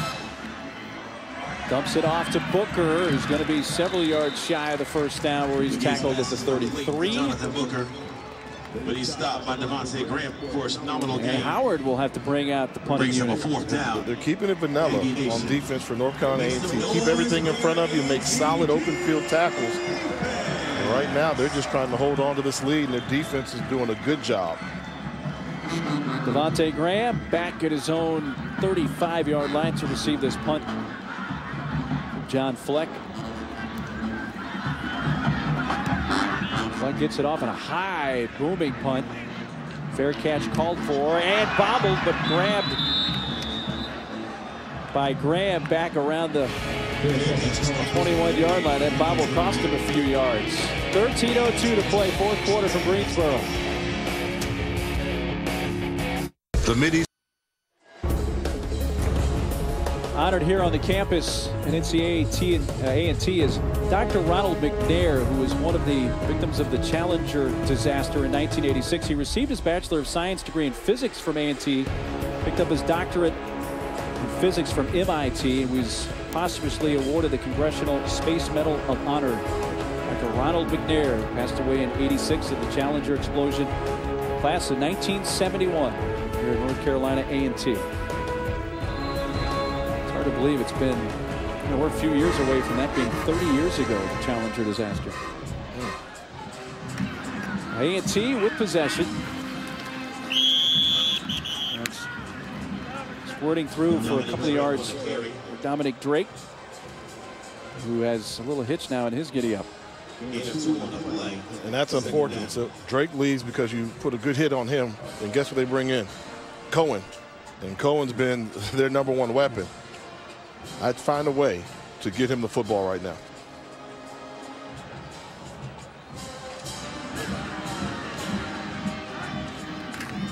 They fake the handoff to him, and the pass is too high for Lawrence and incomplete. It seems as if offensively, North Carolina A&T, the air came out the tires. They're operating on 4 flat tires right now. Now Howard, 4 straight 3-and-outs, and you look at A&T, 5 possessions in this half. They punted 5 times. And that's when we talked about the defenses slowly took over and started to dictate the pace and tempo of the game. And this became a defensive struggle. Unfortunately for North Carolina A&T, they've got an 11-point lead. One of those 5 punts for A&T, their first of this half was blocked. There's the shovel pass, but that is well read by Damon Gresham Chisholm, number 96, just a sophomore out of Covington, Georgia. Chisholm's a good one. Best player in that defensive line. Had a breakout freshman year.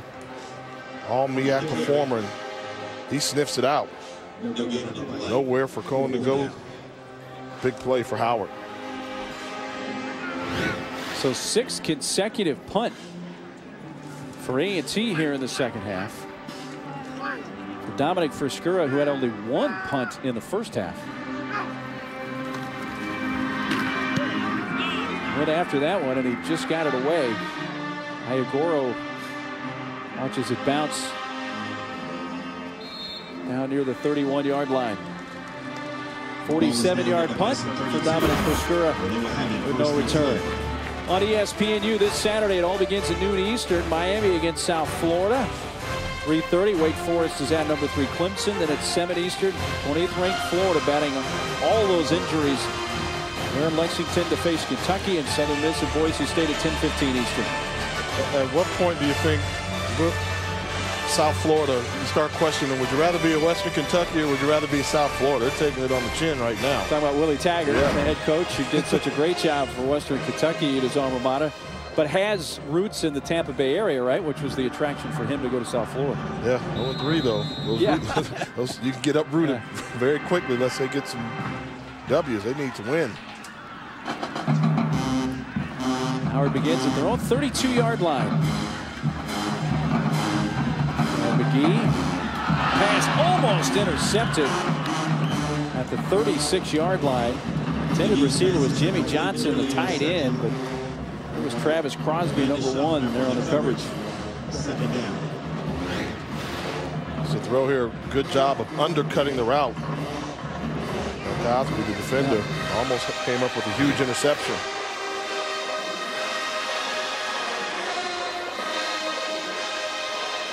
I do like coming out throwing the ball on first down. They haven't done that in a while. At this point in the game, you've got to say we're going to throw the football all over the field and let it fly.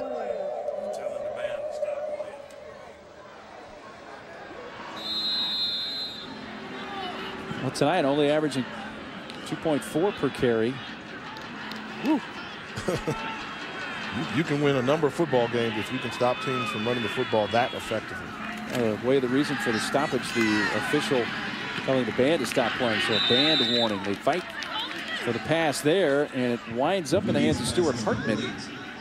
A pass completion of 8 yards. Latoye with the coverage. So the blue and gold marching machine has to keep it quiet here with Howard with possession of a 3rd down and 2. Uprooted, but McGee falling forward very close to the marker. McGee on the come down to the spot. Takes the ball across the 40. That's a close one. I think he's right on it. Well, let's say he's a hair short, Jay. Under 11 minutes to play. You take any kind of gamble in your own end at the 42. I would. At this point, if it's less, a couple inches, right now, the way the defense has been playing, where they've slowed down and not put any points, not allowed North Carolina A&T to score any points, I think this is 4-down territory. You're on the road. You've got 10 minutes, 49 seconds to go. You've got to show that you can score these 11 points you need to get in order just to tie this football game. Well, he is a little short. So let's see. Interim head coach Rayford Petty, you're going to take your recommendation, Jay, and go for this on 4th and inches. And I think you say at a certain point as a coach, hey, if we can't pick up 8 inches, we don't deserve to win the football game. So the Bison to go for it on 4th and inches. Their own 42-yard line.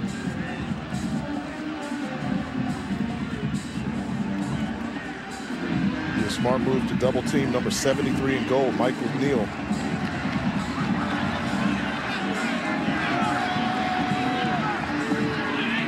McGee under center. Philyaw the back. Handed to him. Philyaw has the 1st down. And a lot more across midfield. Tackled at the 41-yard line of A&T. He needed about 8 inches. Instead, he got 18 yards. Flag goes at the 45. It didn't look good. Early on, I thought he was going to be tackled for a loss behind the line of scrimmage, but he had the patience and a lane opened up. And there is a flag at the 45 of A&T. Unsportsmanlike on the offense. Number 5, 15-yard penalty, 1st down.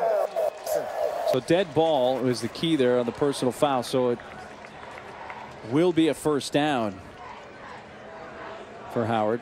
But it just cost them yardage, and now they're not far from where they were, but they do have a 1st down at their own 44-yard line. So after the penalty, it'll be 1st and 10. Howard. So out of all that, they gained 2 yards, but they do have the 1st yard, and the penalties, now 100 yards of penalties against the Bison.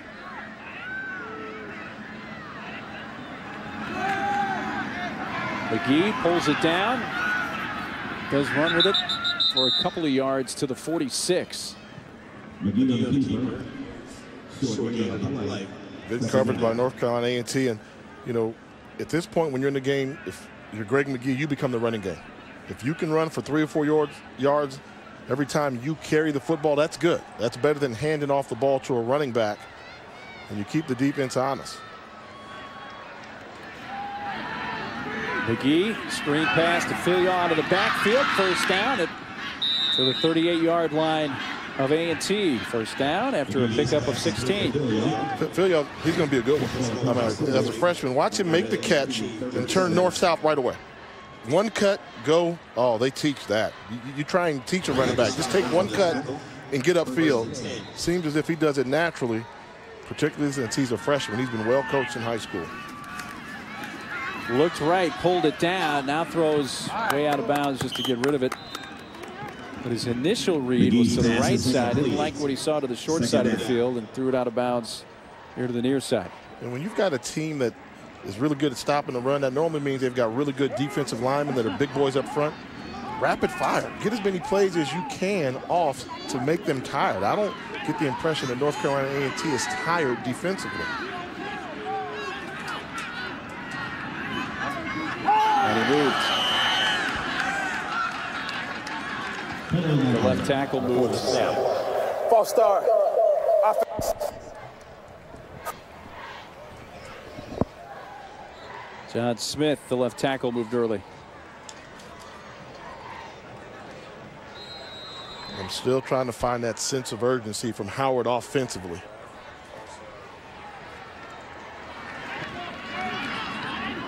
Still a two-score game here for Howard. They were down by 20 at one point. Takes the handoff to Parker and a pass completion to Iagoro. You're the marker for another first down at the 29. Tackled by Landis Schaffner. Good throw. I mean, watch the release. He's a good one. That was a good look from our end zone camera down there. Coming right at you. A little bit short. 3rd down and 1. Parker lowers the shoulder and has the first down up to the 26-yard line. So the drive continues for the Bison. Michael Neal, the defensive tackle, with the stop. And that's one thing we can say about the offensive line from Howard. They've done a pretty good job. McGee hasn't been sacked much. He's been able to get rid of the football. They're doing a good job protecting their quarterback. McGee, play fake, going Hartman's way. Did he drop that? No, he caught it. At the 12, no, incomplete. I mean, Hartman lobbying there, but I think he's lobbying for a penalty. And that's one that's receiver. If you make the catch, come up. Once you leave your feet, come up and show the ball to the official right away. Well, he didn't catch it cleanly, but he's trying to sell that it came off his hands and like he trapped it on his thigh. But from that angle, we certainly can't tell.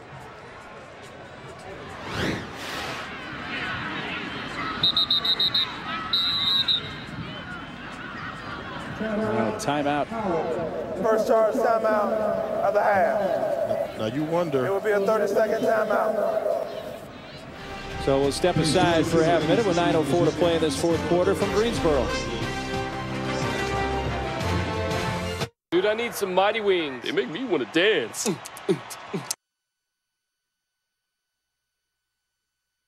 ESPNU College Football Primetime is presented by McDonald's. I'm loving it. And in part by Buick. Visit your local Buick dealer to see why thousands of people are switching to Buick each month. Thanks for joining us on this Thursday night from Greensboro. Mark Neely along with Jay Walker and our ESPNU crew for the MEAC opener in conference play. 27-16 A&T leading. Even though Howard in this game, Jay, has 27 more total yards and have run 24 more plays than A&T in this game. They are down 27-16. The throw comes to the near sideline and a completion to Iagoro. 24, stopped by Travis Crosby. And I think, you know, those statistics just show you how good A&T is when they bend but they don't break. They've been on the field for a number of plays, but they still are just clamping down on the running game, making the Howard rushing game basically non-existent. And they're making solid open field tackles. This is the 80th offensive play of the game for Howard right here. And a 3rd down and 7, a key down. They're trying to keep the drive alive, and he throws it low and incomplete at the 15-yard line. He was under duress there. An incomplete pass intended for Rodney Tyson. Well, that was a great job by Devontae Grant, the outside linebacker for North Carolina A&T. Watch him here. Watch him get low. Watch him win the battle of leverage and make himself small. Dip. He's almost going to put his shoulder on the ground to get underneath that offensive tackle trying to block him. Forces McGee to leave the pocket and throw the ball early. That's a great play by Devontae Grant, using leverage and forcing the quarterback to get pressure on the quarterback, I should say. Fleck hit from 26 yards late in the first half. This is a 40-yard attempt off the left hash. It is up, away, and has the distance, and good. So Fleck connects on his 2nd field goal of the night and makes this a one-score game, 27-19, 8:18 to go in Greensboro. MTSU versus BYU. Howard has scored the game's last 12 points. We're down to 8:18 left here in the 4th quarter. 27-19, North Carolina A&T with the lead as Howard kicks off from the 1 up to the 21-yard line.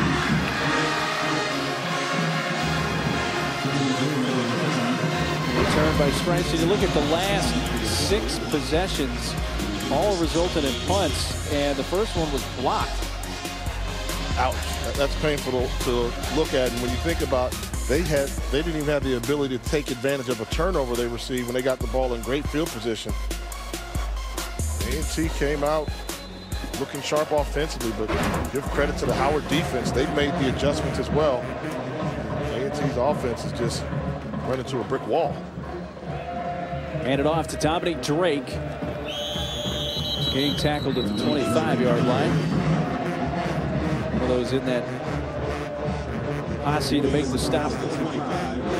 Jordan Monette, 47.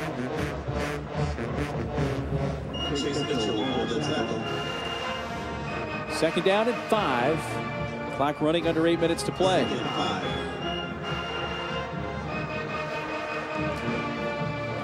Out of the I formation. Kindle, play fake, under heat. Tackled at the 19-yard line. Well, he avoided Trey Hogglebook initially, but he was able to come back and bring him down. The 4th sack of the game for the Howard defense. That's just great work by Hogglebook, number 97. Pressure from the interior lineman position. The struggles for North Carolina A&T continue as the Howard Bison defense has made an impact. And a 3rd and 12 upcoming for the Aggies.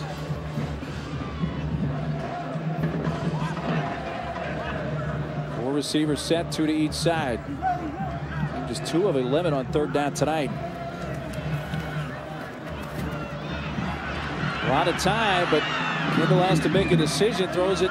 Dangerous passing, complete at the 35-yard line. Cameron Alston, number 10, came flying in for Howard and almost picked that off. A&T almost speechless. And you see the pressure. Look how many white jerseys you see around the football. If you count them, there's 1, 2, there are 5 white jerseys and only 2 yellow. You've got to find a different place to go with the football. 5 3-and-outs this half now for the A&T offense as they punt again. Foskura with a short punt. We'll see where they mark it, but it didn't even come close to making it past midfield. Well, it's a doubleheader of college football on ESPNU Saturday. First at 3:30. It's the All-State game of the week. Wake Forest takes on 3rd-ranked Clemson. And then at 7, 20th-ranked Florida takes on Kentucky, presented by 5 Hour Energy. Both games are live on Watch ESPN. Boyd to Watkins. Combination, that's big. They're special. You know, would you say Boyd is one of the front runners for the Heisman Trophy right now? Yeah, it's early, but sure. Right now, you bet. How about Johnny Football? Johnny Manziel still? He is, absolutely. I don't think he's done anything to, you know, to hurt his cause. He's played not well. On the field, right. Easy, Mark, easy. Just pointing out the facts. Well, that was just a 22-yard punt. So Howard down 8, begins at the 41-yard line of A&T. McGee fires a bullet a little bit behind the intended receiver, Booker. But again, another pass that was certainly within arm's length of the receiver. Arm's length, and if you're Howard, you still want to have a sense of urgency because there's 6 minutes to go. You're down by 8, but what if you don't get the 2-point conversion? So you want to have that sense of urgency to score as quickly as possible to know exactly how many points you're going to need in order to tie this thing up. McGee hands it off to Parker. Not much there. Maybe to the 39.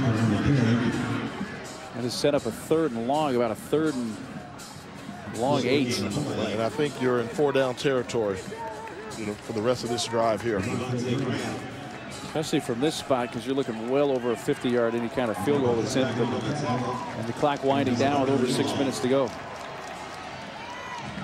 Play fake. Juggled. The catch made, but where he came down with that, Hartman, real close to the marker. It's close because he didn't catch it cleanly, as you alluded to. If he makes a clean catch, that's a 1st down easily. Instead, he's bobbling the football as he's coming back to the ball. That's right on it. Take a look, see where he is. You can see the first down marker. And I think from there, I would say he gained possession ahead of the first down marker, but it was close. Now they say it is a first down. They didn't measure. They just eyeballed it and said first down, Howard. The clock running. Just over 5.5 minutes to play.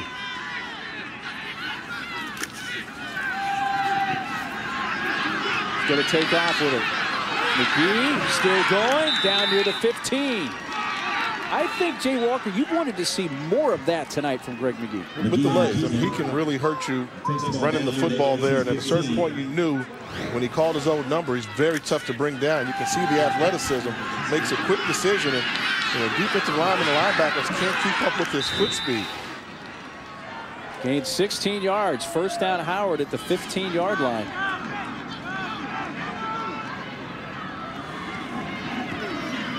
Hands it off to Parker.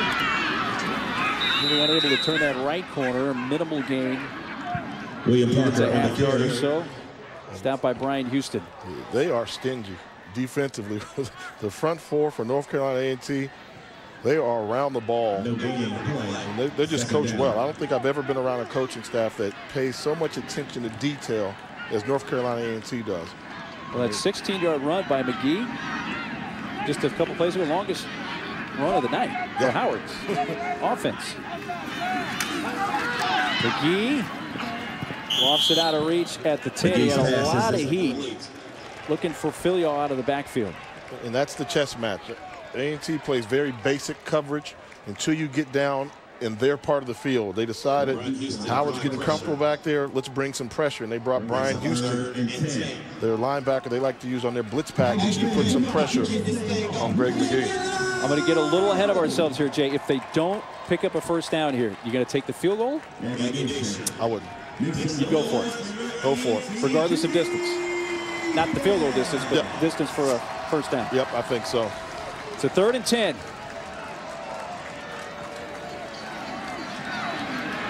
Throwing towards the end zone and way too far for the intended receiver, Tyson.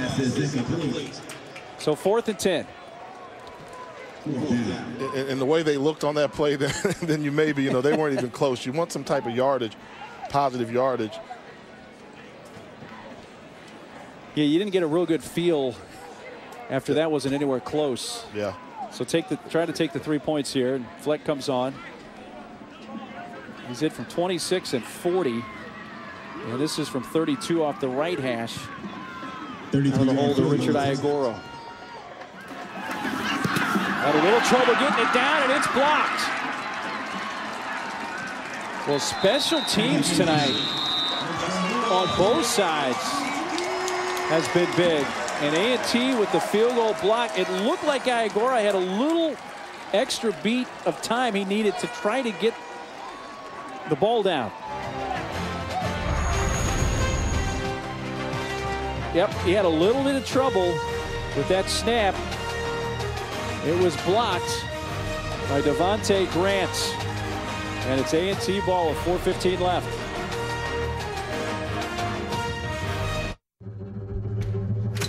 Your mobile phone to vote. Denise, thanks very much.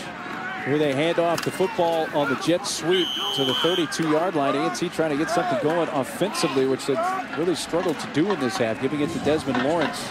And that's what you do. I mean, you put the ball in your playmaker's hands with the game on the line. 4-minute offense. They need 2 first downs to win this football game. Give it to your playmaker, Desmond Lawrence. And he's able to pick up 6 yards on the run.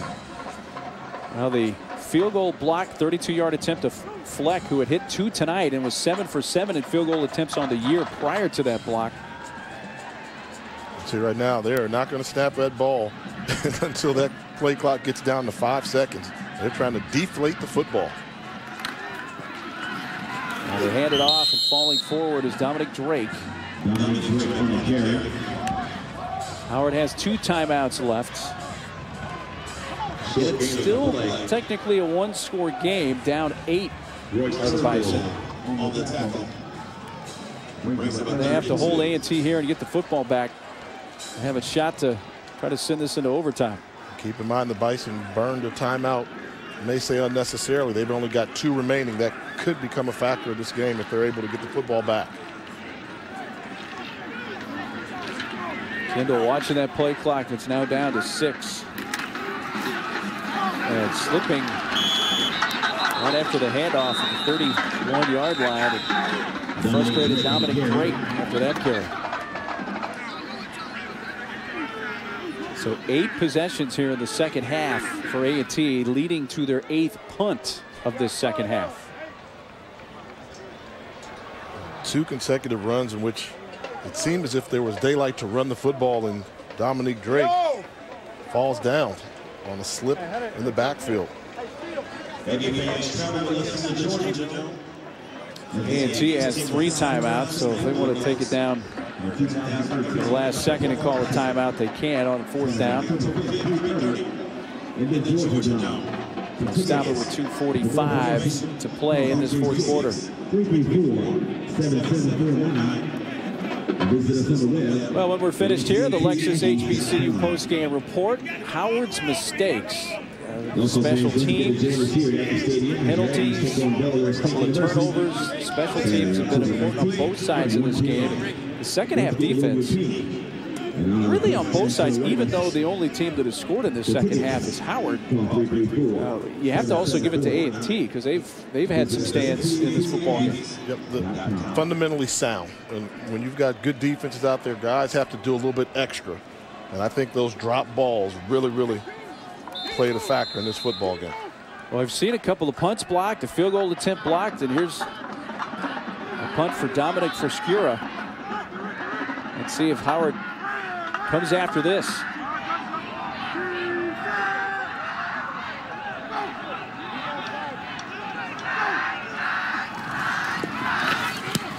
Frescura gets the punt away.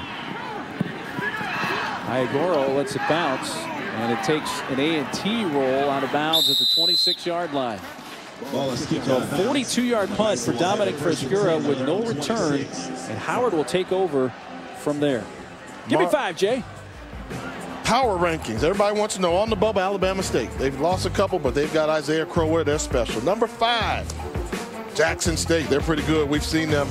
Number 4, South Carolina State. Buddy Pugh has got a good one. We're going to see him Saturday. They take on Hampton. Number 3, A&T, but that's in jeopardy. They need to play some defense.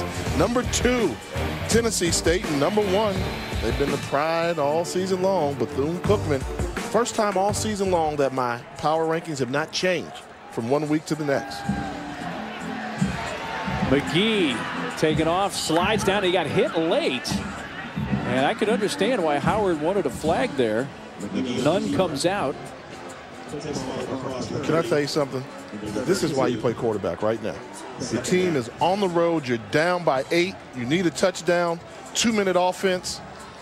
And this is why you play quarterback. Does not need a pick. And Devontae Graham picks it off at the 37. Have they signaled interception yet? Yes, they do. Late call.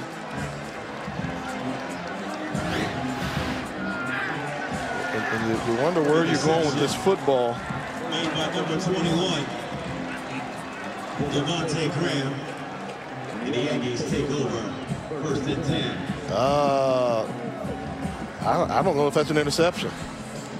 I thought I saw the orange part of the ball touch the ground. Well, if it stands, it's the 4th turnover from Howard in the game and 2nd interception thrown by McGee. And they're going to take a look at this.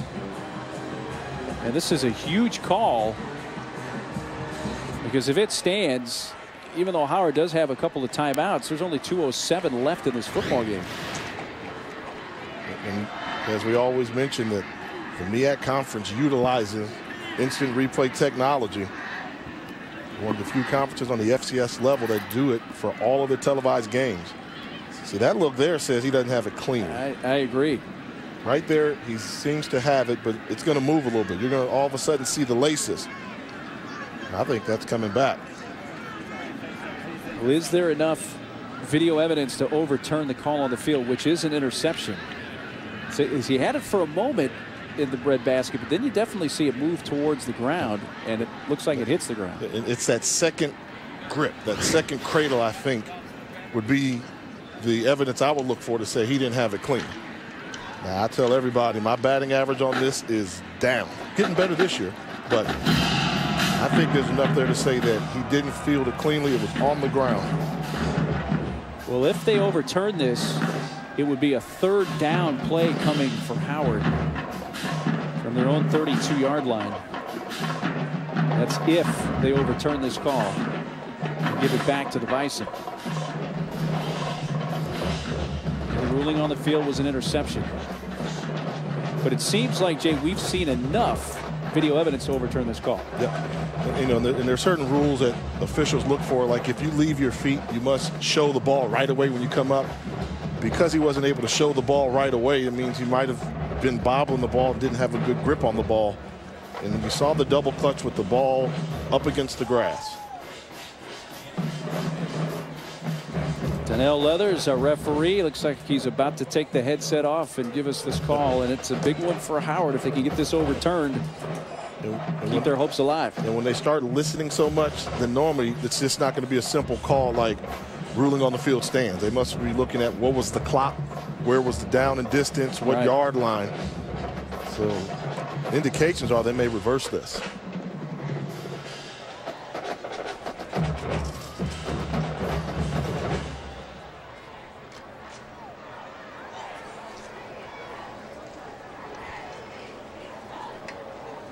All right, let's see what the official word is.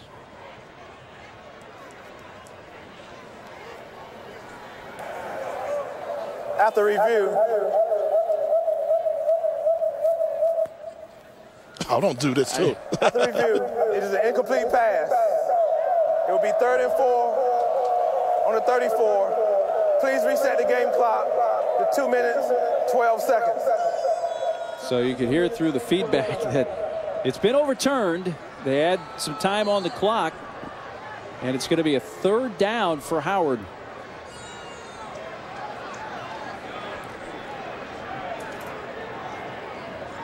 And Howard's still alive. Should be a 3rd down and 4 from their own 32.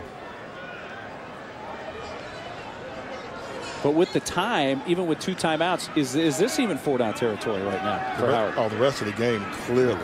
I think, you know, and I'm a little bit aggressive with my play calling. I've noticed that, partner. But you've got a defense that's been stingy. You don't know how many opportunities you're going to get to cross in this field. 2 minutes to go. Got to go for it.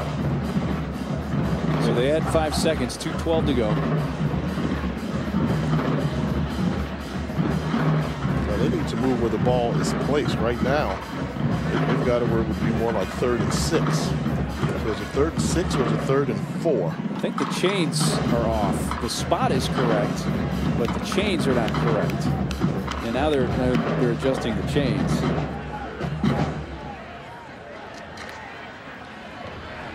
Drive began at the 26-yard line.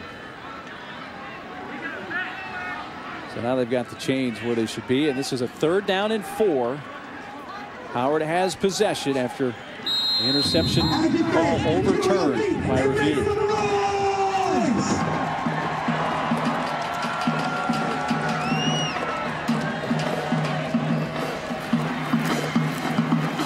McGee incomplete at midfield. Rodney Tyson, the intended receiver. 4th down. You don't need that. You don't need that many yards. You just need 4 yards. You know, if you don't get 4, you need 3 yards to put yourself in 4th and manageable situation there. That's one. Whereas as a quarterback, you've got to have that clock in your head. I wouldn't force the ball downfield, but now forget about the vertical pass game. You just got to look for all curls, something short, just to get a 1st down to keep the drive alive. So 4th down and 4. With 2:06 to go. Agoro's the receiver to the left, 2 to the right. Looking in that direction. McGee dumps it off, and he does not get the 1st down. Booker made the catch at the 30, and it was immediately hit. He didn't even make it back to the line of scrimmage. He loses a couple of yards, and Oyedaji Olatoya with a huge hit, and they turn it over on downs. It's A&T ball. That's been the recipe for North Carolina A&T defense. Keep everything in front of you. Solid open field tackles. They're keeping all the white shirts in front of them and come up and make a great tackle to stop the Bison offense. Well, there are a lot of gold jerseys around Iagoro, and reaction from Rayford Petty.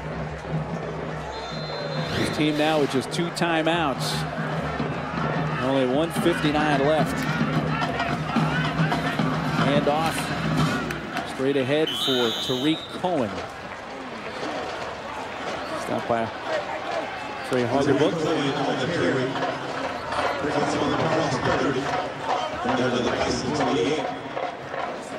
Second and 6. And they can use their timeouts. They have 2 remaining. I thought A&T was going to snap the ball. I would say you're doing Howard a favor if you snap the ball with 25 seconds on the clock.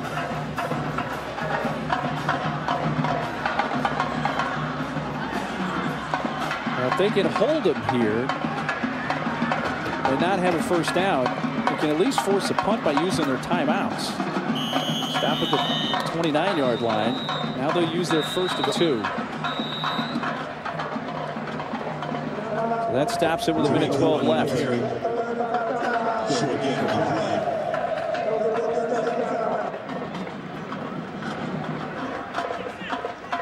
Howard with one more timeout to go, they can get the ball back with some time if they can make a stop. Third down. ESPNU Saturday. Miami and South Florida gets it all underway at noon Eastern time. Then Wake is at 3rd-ranked Clemson. Florida and Lexington to take on Kentucky, and Southern Miss and Boise State wraps up our day of coverage at 10:15 Eastern time from out west on the blue turf.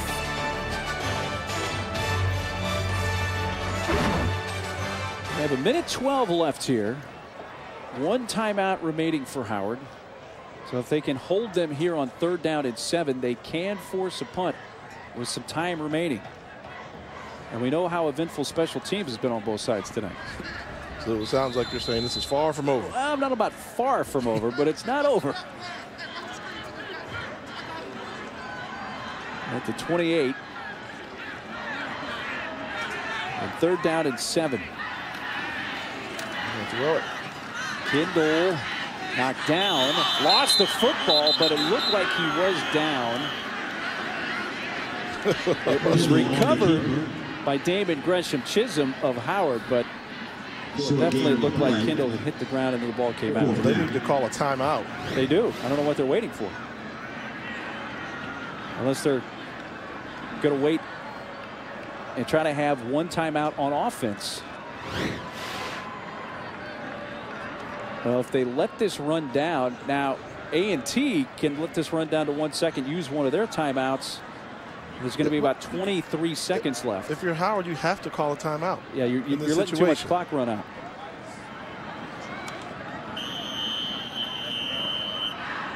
But you would think, Jay, that you'd want to use your timeout at the high end, stop the clock, instead of letting another 25 seconds run off like they just did. Oh, clearly. I mean, that's a situation you would call timeout, and they could have got the ball with a minute left, and then on 4th down, change possession, the clock stops anyway. And I understand why A&T would call a timeout, just to make sure that everything is set, but they wound down the clock all the way. Now, we are seeing on the scoreboard here in the stadium, they're saying that Howard does not have a timeout.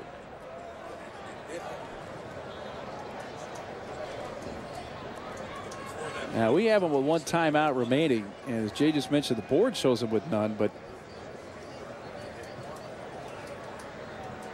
they should have 1 timeout remaining.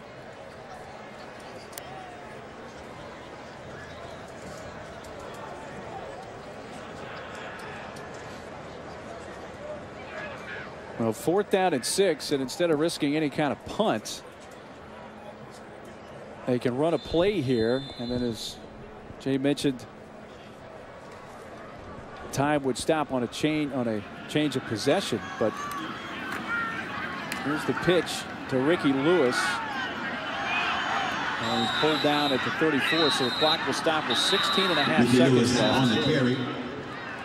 Resby with the tackle, and it's going to be Howard ball with 16.5 seconds left. They're on 38. It'll be first and 10, Howard. So a chance really for only a couple of plays here for Howard. Ball on their own 33. And to the best of our doubts, they still have a timeout left that they have not used. And if they have a timeout left and they didn't utilize it, that's 4 o'clock management. It says no timeouts for Howard on the board, but they have a timeout left.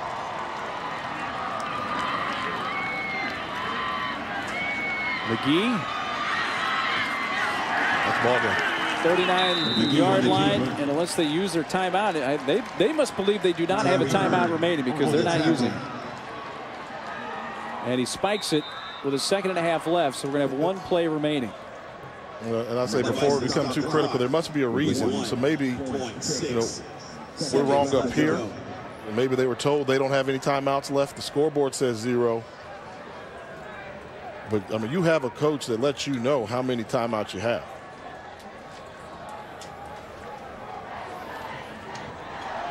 So last play coming here for A&T. They need to score and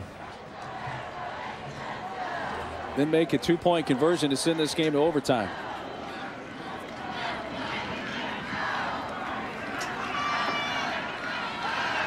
Here's McGee. Scrambling around. What's he going to do with it? And he won't even get a pass off. Looks like his knee was down at the 30, and this game's over. He still chucks one deep downfield, but he was down, and this one's over. 27-19. NC A&T wins it over Howard. So A&T is off to a 3-0 start for the first time since 2001. People wanted to know, were the Aggies as good as that non-conference schedule showed? They're off to a pretty good start in MEAC play. So they win their conference opener.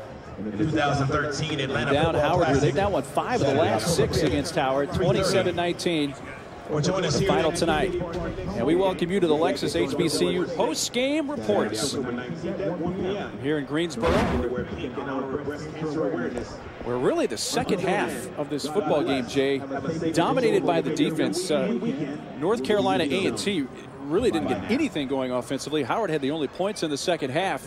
But the A&T defense really stiffened up when they needed to in this game. And the 2 teams that are led by defensive coordinators are going to play good defense, and they're going to make the adjustments. And I think in the second half, the defenses took over this football game. And unfortunately, if you're a Howard Bison fan, it was too late. You didn't have the lead. You were playing from the trail position, and A&T sound fundamentally on defense. And it seemed like every time Howard tried to run the football, the A&T defensive line was there. I mean, nobody can run against North Carolina A&T. They average giving up 2 yards a game to the rush. And tonight, Howard was limited to just 2.5 yards per carry. An early punt block. They find the fullback for the first score of the game. And then an interception. Lawrence had a touchdown and then a punt block for Howard. 3 Howard turnovers led to 14 A&T points in the football game. And the drop balls in there, too. They missed opportunities to score when the receivers couldn't hold on to the football. And when you start missing games, the special teams and having KT block and field goal attempts not get off, that's when it got a little bit sloppy. And I think when they go back and look at the film, Howard's going to say, we can compete with North Carolina A&T. We probably should have had a chance to win the football game. You mentioned the drops. McGee's numbers don't look as lofty as they could have. But what did you think of the 2 quarterbacks tonight? I thought Kendall managed a game, and I think McGee is special. I mean, he made some big-time throws there and got no help from the supporting cast with the wide receivers. But I think at the end, I don't know. You've got to find a way. If you want to be a legendary quarterback, you have to find a way to close. And I think in the 2-minute drill, he didn't really do a good job operating that. Well, special teams and turnovers were a big part of this game. We take a look at the game summary, where North Carolina A&T wins at 27-19. No rushing touchdowns allowed by A&T in the last 28 quarters. They are stingy when it comes to rush defense, and they do it all season long. Somebody's going to have to break that streak, and I know they take on South Carolina State next week. I'm sure Buddy Pugh's going to try and work on it to the best of his ability. So 5 turnovers in the game, 3 of those from the Howard Bison, and they fall on the road as A&T wins it tonight. So again, the final score was NC A&T 27 and Howard 19.